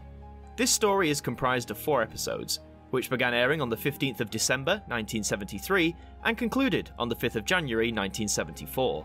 Here are the individual viewing figures for all 4 episodes, and whilst all numbers are decent, we seem to be a bit all over the place. The story starts with a strong 8.7 million tuning in for part 1, before diving to 7 million and then to 6.6 over the next 2 weeks, before gaining a massive 4 million boost for the final part, which showed the story's peak at 10.6 million viewers. This is undoubtedly the most inconsistent the viewing figures have been for a Pertwee opener, but having said that, both parts 1 and 4 were able to make it into the top 40 TV programmes for their respective weeks, part 1 coming in at 34th, and part 4 charting highest for the story, coming in at 22nd. So just what on earth contributed to these figures being so wildly sporadic? Well, it's not like people didn't know Doctor Who was coming back. The 10th anniversary of Doctor Who had happened a few weeks before the Time Warriors transmission, and as such, numerous stars of the show, past and present, popped up on various news programmes as well as children's shows like Blue Peter to celebrate the milestone and discuss the upcoming Season 11. The Radio Times, then still a powerful promotional tool for any programme, went ahead and gave Doctor Who the prestigious front cover for a 5th year in a row, meaning that all of Pertwee's season openers got some sort of coverage on the magazine, a feat never to be repeated in the classic era. As always, we have to ask, what was the competition up to over at ITV? Were they airing anything through the Time Warriors broadcast that was contributing to the ratings divide in the middle?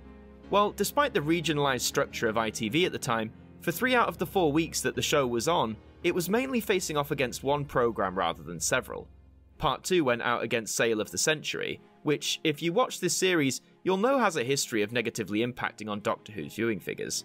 Parts 1 and 3 went against a talent show, New Faces, which was exceedingly popular at the time, and it could have contributed, particularly to Part 3's lower ratings of 6.6 million. For Part 4, several different programmes aired in several different regions, but these were mainly repeats of American shows, such as Kung Fu, Candid Camera, and The Partridge Family, competition which didn't seem to bother the Time Warrior too much that week, as that was when we saw the peak rise to 10.6 million. This story also marks the first appearance of the Sontaran warrior race. We are introduced to the sinister Lynx, a warrior operating solo, utilising tech from the present to influence the past. While some commenters joke at the rather baked potato look of the creature, something that still gets bandied about today, Lynx is both an intimidating and formidable opponent for the Doctor to face. I would argue it's not the greatest Sontaran story to have aired, but as an introduction, it works rather well. I mean, after 10 seasons, Lynx finally asked the most obvious question people had had on their minds for a decade, and it actually gets an answer. What is your native planet? Gallifrey. I am a Time Lord. Ah, yes. That's right, we learned from a very quick line that the Doctor is from the planet Gallifrey. And that's all the knowledge we get for now, but trust me, lots of Gallifrey is going to be coming up over the next few years of the show. Overall, this story attracted an average of 8.2 million viewers. This is sadly a 2.1 million decrease from Season 10's opener, The Three Doctors, but you have to cut it some slack. The Three Doctors gimmick was bound to pull in those extra viewers. A Baked Potato Man? Maybe not so much. However, this is far from a poor showing, and it actually matches the average gained by the very first Jon Pertwee story, Spearhead from Space, which aired 4 years prior.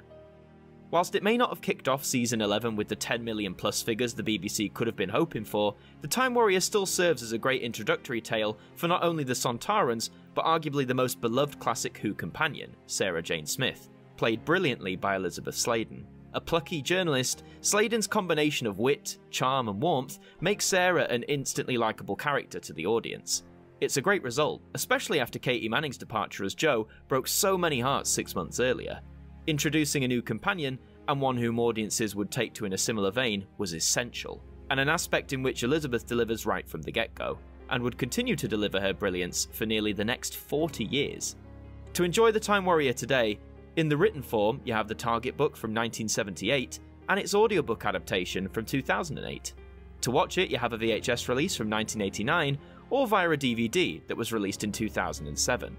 It may not be one of my favourites amongst the list of Stella Pertwee stories, but to introduce the Sontarans and Sarah Jane, whilst delivering a rare historical outing for the Third Doctor, all has helped The Time Warrior become an enduring classic to many a Whovian. Give it a watch if you get the chance. Brigadier, a straight line may be the shortest distance between 2 points, but it is by no means the most interesting. Goodbye, old chap. The second story from Season 11 is Invasion of the Dinosaurs. When the Doctor and Sarah return to London, they find it deserted, with prehistoric monsters roaming the streets. A group of idealistic fanatics are determined to obliterate history in their quest for a new golden age. This story is comprised of 6 episodes, which began airing on the 12th of January 1974 and concluded on the 16th of February. Here are the individual viewing figures for all 6 episodes, and wow, this is certainly a big jump up that I wasn't expecting. The first 3 parts all saw above 10 million viewers, the peak being a tie between parts 1 and 3, which both pulled in 11 million viewers. However, with the last 3 parts, we see that there's quite a drop. Gone are the 10 million plus, with parts 4 and 5 pulling in 9 million, and part 6 attaining the story's lowest rating with 7.5 million watching. The numbers for the last 3 parts, whilst lower, are hardly terrible, and in terms of performance, the first 5 parts all placed within the top 40 programmes. The winner being part 5, which placed 23rd despite having 2 million less viewers than when the story began. So even though there was a very strong start, what caused Invasion of the Dinosaurs to lose a big chunk of viewership halfway through? Well, outside of normal competition and promotional factors, there was something bigger going on in the UK at the time of Invasion of the Dinosaurs broadcast. As Prime Minister, I want to speak to you simply and plainly about the grave emergency now facing our country.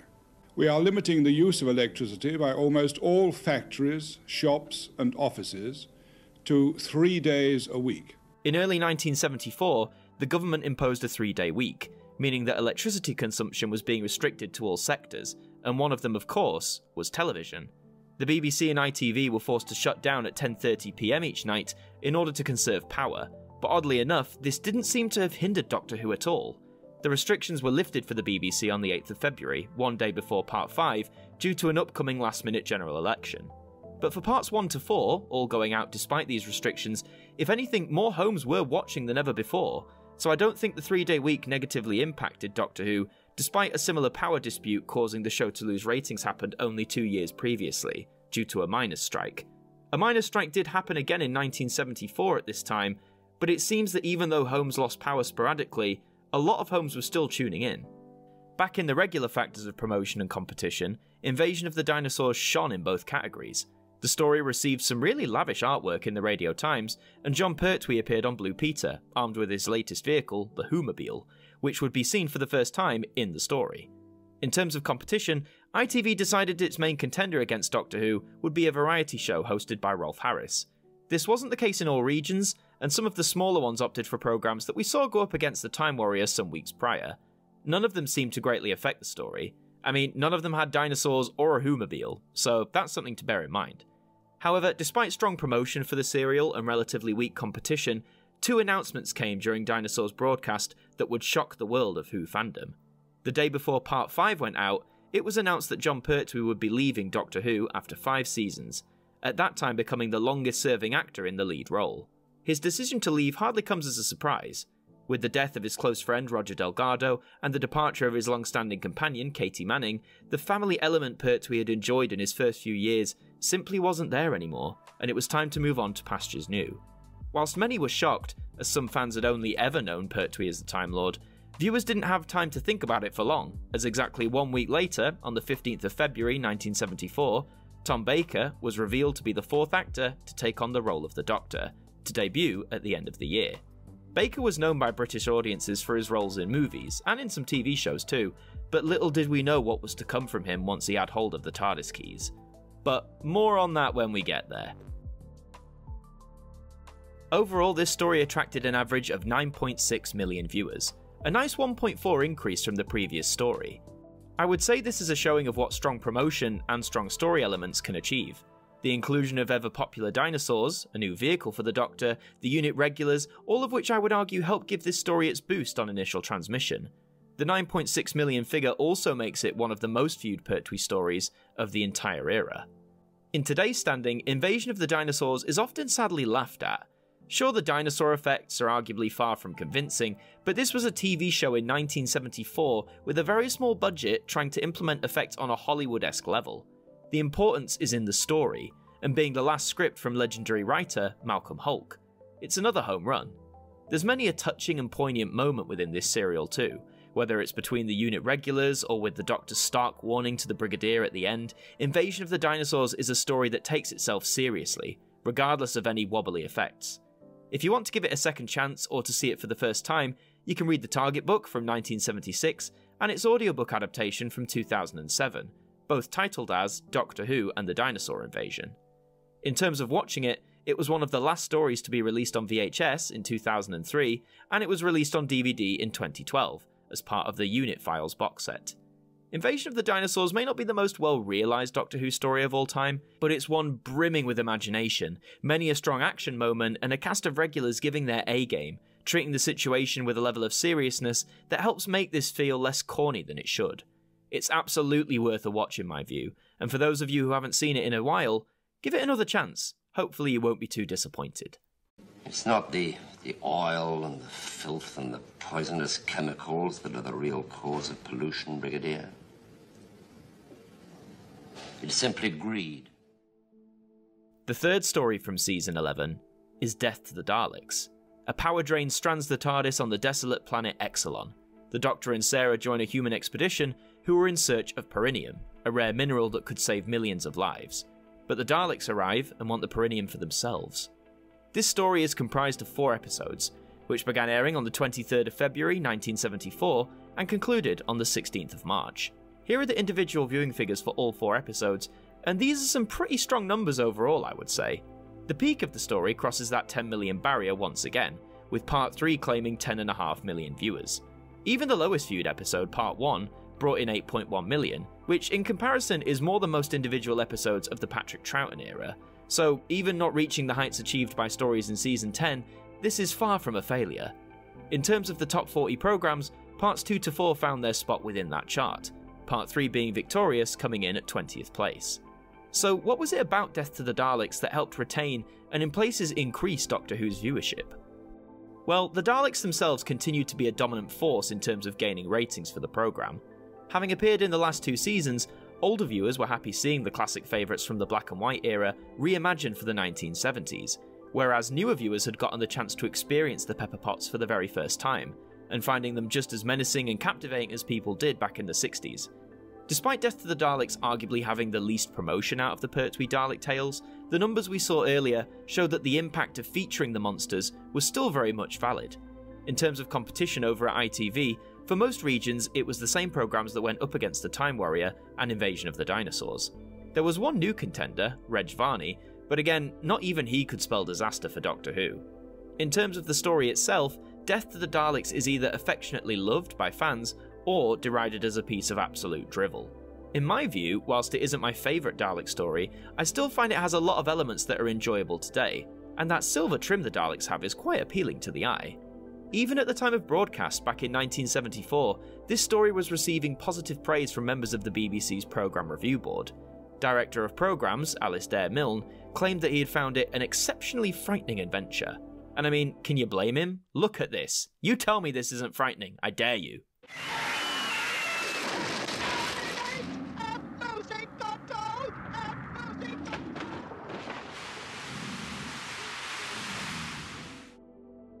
Overall, this story attracted an average of 9.4 million viewers, a 0.2 drop from the previous story. This makes it a third successive Dalek adventure from the Pertwee era to bring in a figure above 9 million, with Day of the Daleks having 9.6 and Planet of the Daleks pipping it with 9.7. This average, if anything, proved that not only were the Daleks still popular, but Doctor Who's popularity as a whole, and audience loyalty, was holding, if not growing, inch by inch. After nearly 5 years, viewers had not only warmed to Jon Pertwee's Doctor, but for many had accepted him as the definitive Doctor. And having faced the Daleks now not once, not twice, but 3 times, it was a claim that many at the time found hard to ignore. To enjoy Death to the Daleks today, you can read the Target book from 1978, or its audio adaptation from 2016. To watch it, you have 2 VHS releases, a compilation edition from 1987, and an unedited, episodic version from 1995. Alternatively, you can also watch it on DVD, thanks to a release from 2012. Whether you like Death to the Daleks or not, you can't deny that it's a very watchable adventure. The Exelon world is fascinating, and the Daleks are back to being a bit more cunning and manipulative when forced to ally with the humans, and there is many a notable and quotable moment. Such as this. How could you forget the most iconic Doctor Who cliffhanger of all time? Stop, don't move. The fourth and penultimate story from Season 11 is The Monster of Peladon. The Doctor makes a return trip to the planet Peladon. Now a member of the Galactic Federation, Peladon is a source of trisilicate, which is essential in the war with Galaxy 5, but mining is being disrupted by apparitions of Peladon's sacred beast, Agador. This story is comprised of 6 episodes, which began airing on the 23rd of March 1974 and concluded on the 27th of April. Here are the individual viewing figures for all 6 episodes, and oof, we seem to be facing quite a dip here. Part 1 starts out strong and in the vein of the previous few stories, with 9.2 million viewers tuning in. However, with Part 2, over 2 million viewers were lost, bringing in this story's weakest point of 6.8 million. Over the next 4 weeks, the numbers do build back up, mostly coming in within the 7 million range, before Part 6 goes one further, pulling in 8.1 million viewers. In terms of the top 40 programmes, Parts 1, 4 and 6 all charted, Part 1 placing the highest at 23rd. So despite a strong start and finish, what caused numbers to dip so drastically so early on in the story's run? Well, promotion was pretty lackluster, with The Monster of Peladon only receiving small pieces of artwork in the Radio Times to promote each episode in its corresponding week. There was no special TV trailer either, but in fairness, there didn't seem to be much of that extra leg of promotion for Season 11 as a whole. Perhaps the BBC, or whoever was in charge of promotion, felt that with this bumper success of Season 10 and the numbers it drew in, that maybe Doctor Who had become one of those programmes that sells itself, so to speak. But if promotion wasn't a factor, then competition certainly could have been. For Parts 1 and 2, most ITV regions were screening the Reg Varney review, whilst others showed off Candid Camera. However, from Part 3 onwards, most regions decided to carry talent show New Faces, which was very popular. Having said that, for Doctor Who to still be consistently bringing in 7 million viewers against such popular opposition is certainly commendable. Or, on a purely theoretical level, perhaps viewers just didn't take to this story after Part 1 went out. Despite being a pseudo-sequel to Season 9's The Curse of Peladon, as mentioned, the promotional run for this story didn't really seem to focus on that. When it comes to The Monster of Peladon and the drop in viewing figures, on this occasion I think it's fair to say it could have been a combination of many factors. But it is nice to see that by the story's end, the programme had regained over half of that initial 2 million drop. The story itself is often overlooked when compared to its predecessor 2 years earlier, and whilst yes, it arguably is a bit too long at 6 parts instead of Curse's 4, it still does provide a lot of substance for the viewer.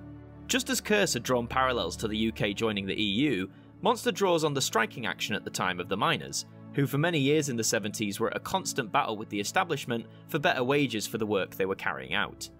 The Ice Warriors return too, back to a more villainous role, but it's nice to see them be threatening again, as this would actually turn out to be their last on-screen appearance for nearly 40 years. Overall, this story attracted an average of 7.7 million viewers, a 1.7 million drop from the previous story. This is quite a staggering decline at first glance, but as I've mentioned across the past few episodes of the series, to attain an average like that across a 6-week adventure, going up against strong competition no less, is downright impressive. The Monster of Peladon may be derided as being one of the most forgettable stories of the Pertwee era, but I would defend it and say it's worth a second look. To experience that second look, you can read the Target book from 1980, or its audiobook adaptation from 2020. To watch it, you have the VHS release from 1995, or the DVD release from 2010 as part of the Peladon Tales box set. It's rare in the classic era of Doctor Who for sequel stories to be attempted, let alone with the same Doctor. So to see the Monster of Peladon pick up where Curse left off, and continue to expand on that world, its cultures and its problems, is an absolute joy to watch. The return of the Ice Warriors in a more monster-esque role is a treat for those who loved their escapades in the 60s, and the bond between the Third Doctor and Sarah only continues to strengthen. And it's a pity in a way, as this would be the penultimate story featuring the duo. For Jon Pertwee, for his Doctor, his time was about to come. Harun, Harun, Harun. Clocklida Sheena Terinach Harun, Harun, Harun. The fifth and final story from Season 11 is Planet of the Spiders. Reaching out across space and time, the giant spiders of Metebelis 3 are searching for a rare blue crystal, previously stolen from their world by the Doctor. Determined to thwart the spiders' plans, the Doctor must ultimately face his greatest fear. This story is comprised of 6 episodes, which began airing on the 4th of May 1974 and concluded on the 8th of June. Here are the individual viewing figures for all 6 episodes, and it's nice to see that the numbers are looking nice and strong as the Pertwee era closes out. Part 1 provides one last break into the 10 million range, and with the lowest figure being Part 4's 8.2 million, it's clear that the majority of the audience were here to stay and see out the last adventure for the Third Doctor. For the top 40 TV programmes, all 6 parts chart comfortably, with Part 1 placing highest at 17th. So how did Planet of the Spiders achieve such a consistent showing to close out the Jon Pertwee years? Well, in terms of promotion, there was surprisingly not that much of it for the actual story itself. You had the usual pieces of artwork in the Radio Times listings, but there was no front cover, no special trailer. However, you could argue that Planet of the Spiders promoted itself, or rather a specific aspect of itself, months prior. The specific aspect being the departure of Jon Pertwee. When looking up or referencing this story at the time, the prevailing line to describe it is the fact that this is the Third Doctor's swan song, and to be fair, that's probably all this story needed to pull in a vast chunk of its audience. For anyone who even casually watched Doctor Who during the Pertwee years, it would have arguably had a passing interest in seeing how the character was to bow out. But with this TV event upcoming, did competition at ITV attempt to seriously prepare to fight it? The short answer is, not really. Most regions were showing stuff that had been consistently battling Season 11, namely the talent show New Faces. Also keep in mind, Planet of the Spiders was going out in May and June, a transition period leading into British summertime, a time frame that even in 1974 still often resulted in less people on average tuning into their favourite programmes. In short though, Planet of the Spiders was far more than just a regular season finale at the time of its broadcast. This was the end of an era of colossal success for Doctor Who, going from near cancellation in 1969 to testing the waters with a big shake-up in 1970 all the way up to 1974, where episodes of the show were consistently bringing in 8, 9, even over 10 million viewers week after week. As a story itself, I would argue Planet of the Spiders is far from perfect, but it's a summary of everything the show stood for and had achieved over the past few years. There's one last hurrah for the unit regulars alongside their most familiar Doctor. Part 2 is a love letter to this era's love of vehicles and gadgetry, and Jon Pertwee gives one last stellar performance, proving that whilst his Doctor may be a bit sterner and more authoritative, he is still willing to do what it takes to make things right, and to protect those he cares for. Absolutely splendid. Overall, this story attracted an average of 9 million viewers, a 1.3 million increase from the previous story. Whilst the averages for Season 11 stories have jumped up and down a bit, it's reassuring to see that for the Third Doctor's last battle, he came out with one of the strongest averages of his era. 9 million viewers on average tuned in to see him fight against the giant spiders. That's 3.4 million more than those who tuned in to see him escape a parallel world in Inferno only 4 years earlier. A testament to how this period of the show gradually became a roaring success across its 5 seasons. We also have some repeat data for you. On the 27th of December 1974, it was decided that Planet of the Spiders would be that year's Christmas time omnibus repeat, a practice that had begun in 1971 with a repeat of The Demons, and one that had proved to be an enormous rating success for 3 years running. However, Planet of the Spiders was chosen arguably for a more significant purpose, as the very next day, the 28th of December, would mark the transmission of Part 1 of Robot, the very first story for the newly regenerated 4th Doctor. So, to repeat the final adventure of the preceding Doctor the day before the arrival of the new one, that's some good marketing if you ask me. Here are the viewing figures for this compilation repeat, and whilst not being the highest of these re-airings, 8.6 million is still a very strong figure, especially for a repeat. But you no longer have to wait for repeats, as if you wish to enjoy Planet of the Spiders today, you can read it via the Target book from 1975, or its audio adaptation from 2009. To watch it, you have the VHS release from 1991, or as a standalone DVD from 2011. If you're a fan of the Earthbound formula of the Pertwee years, the Planet of the Spiders couldn't be a better swan song for you to enjoy. Whilst there are jumps off world too, it's a nice blending of what this era started, rooted firmly at Earth and with Unit, and with the Doctor's freedom being restored and his jaunts off-world becoming more of a regular occurrence again. I feel it may be a tad too long, but it's no less entertaining and provides a very fitting and heroic end to arguably the suavest, most action-packed Doctor yet. Look, Brigadier, look!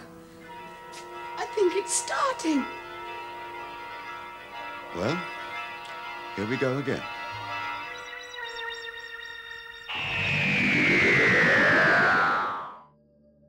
So that's Season 11, the 5 stories that comprise it, and the ratings that they garnered.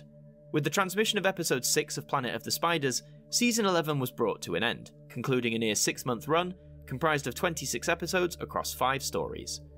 All 26 of those episodes still exist today in the BBC archives, and only one of them had to undergo any kind of colour recovery, this being Part 1 of Invasion of the Dinosaurs.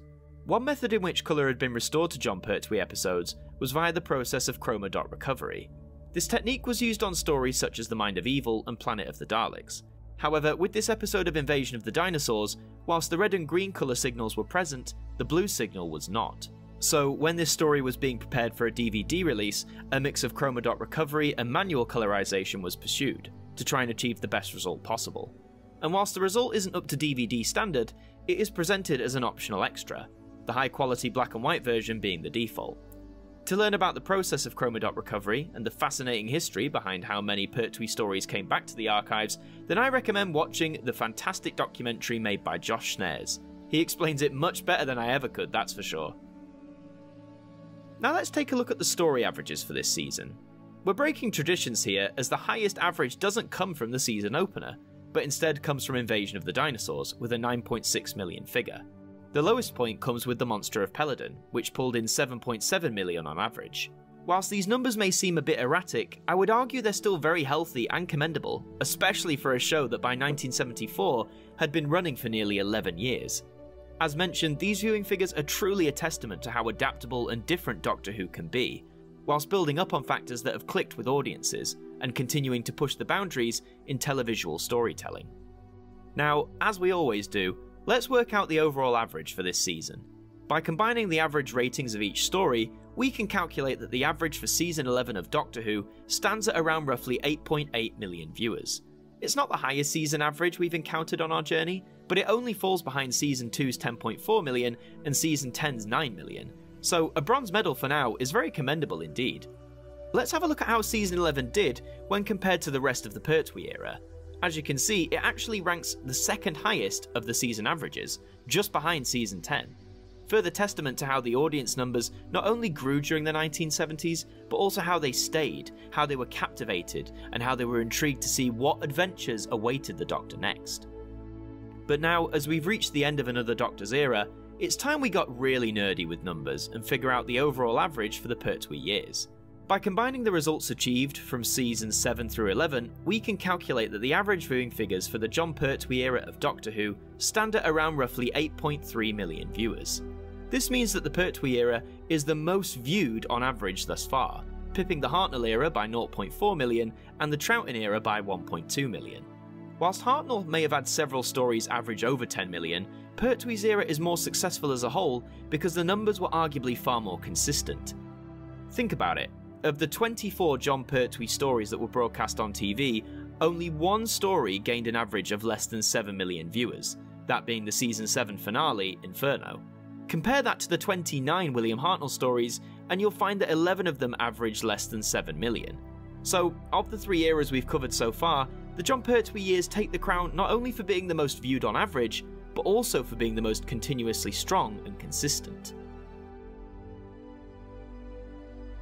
Season 11 was a culmination of everything that made the Jon Pertwee era of Doctor Who a roaring success for the 70s.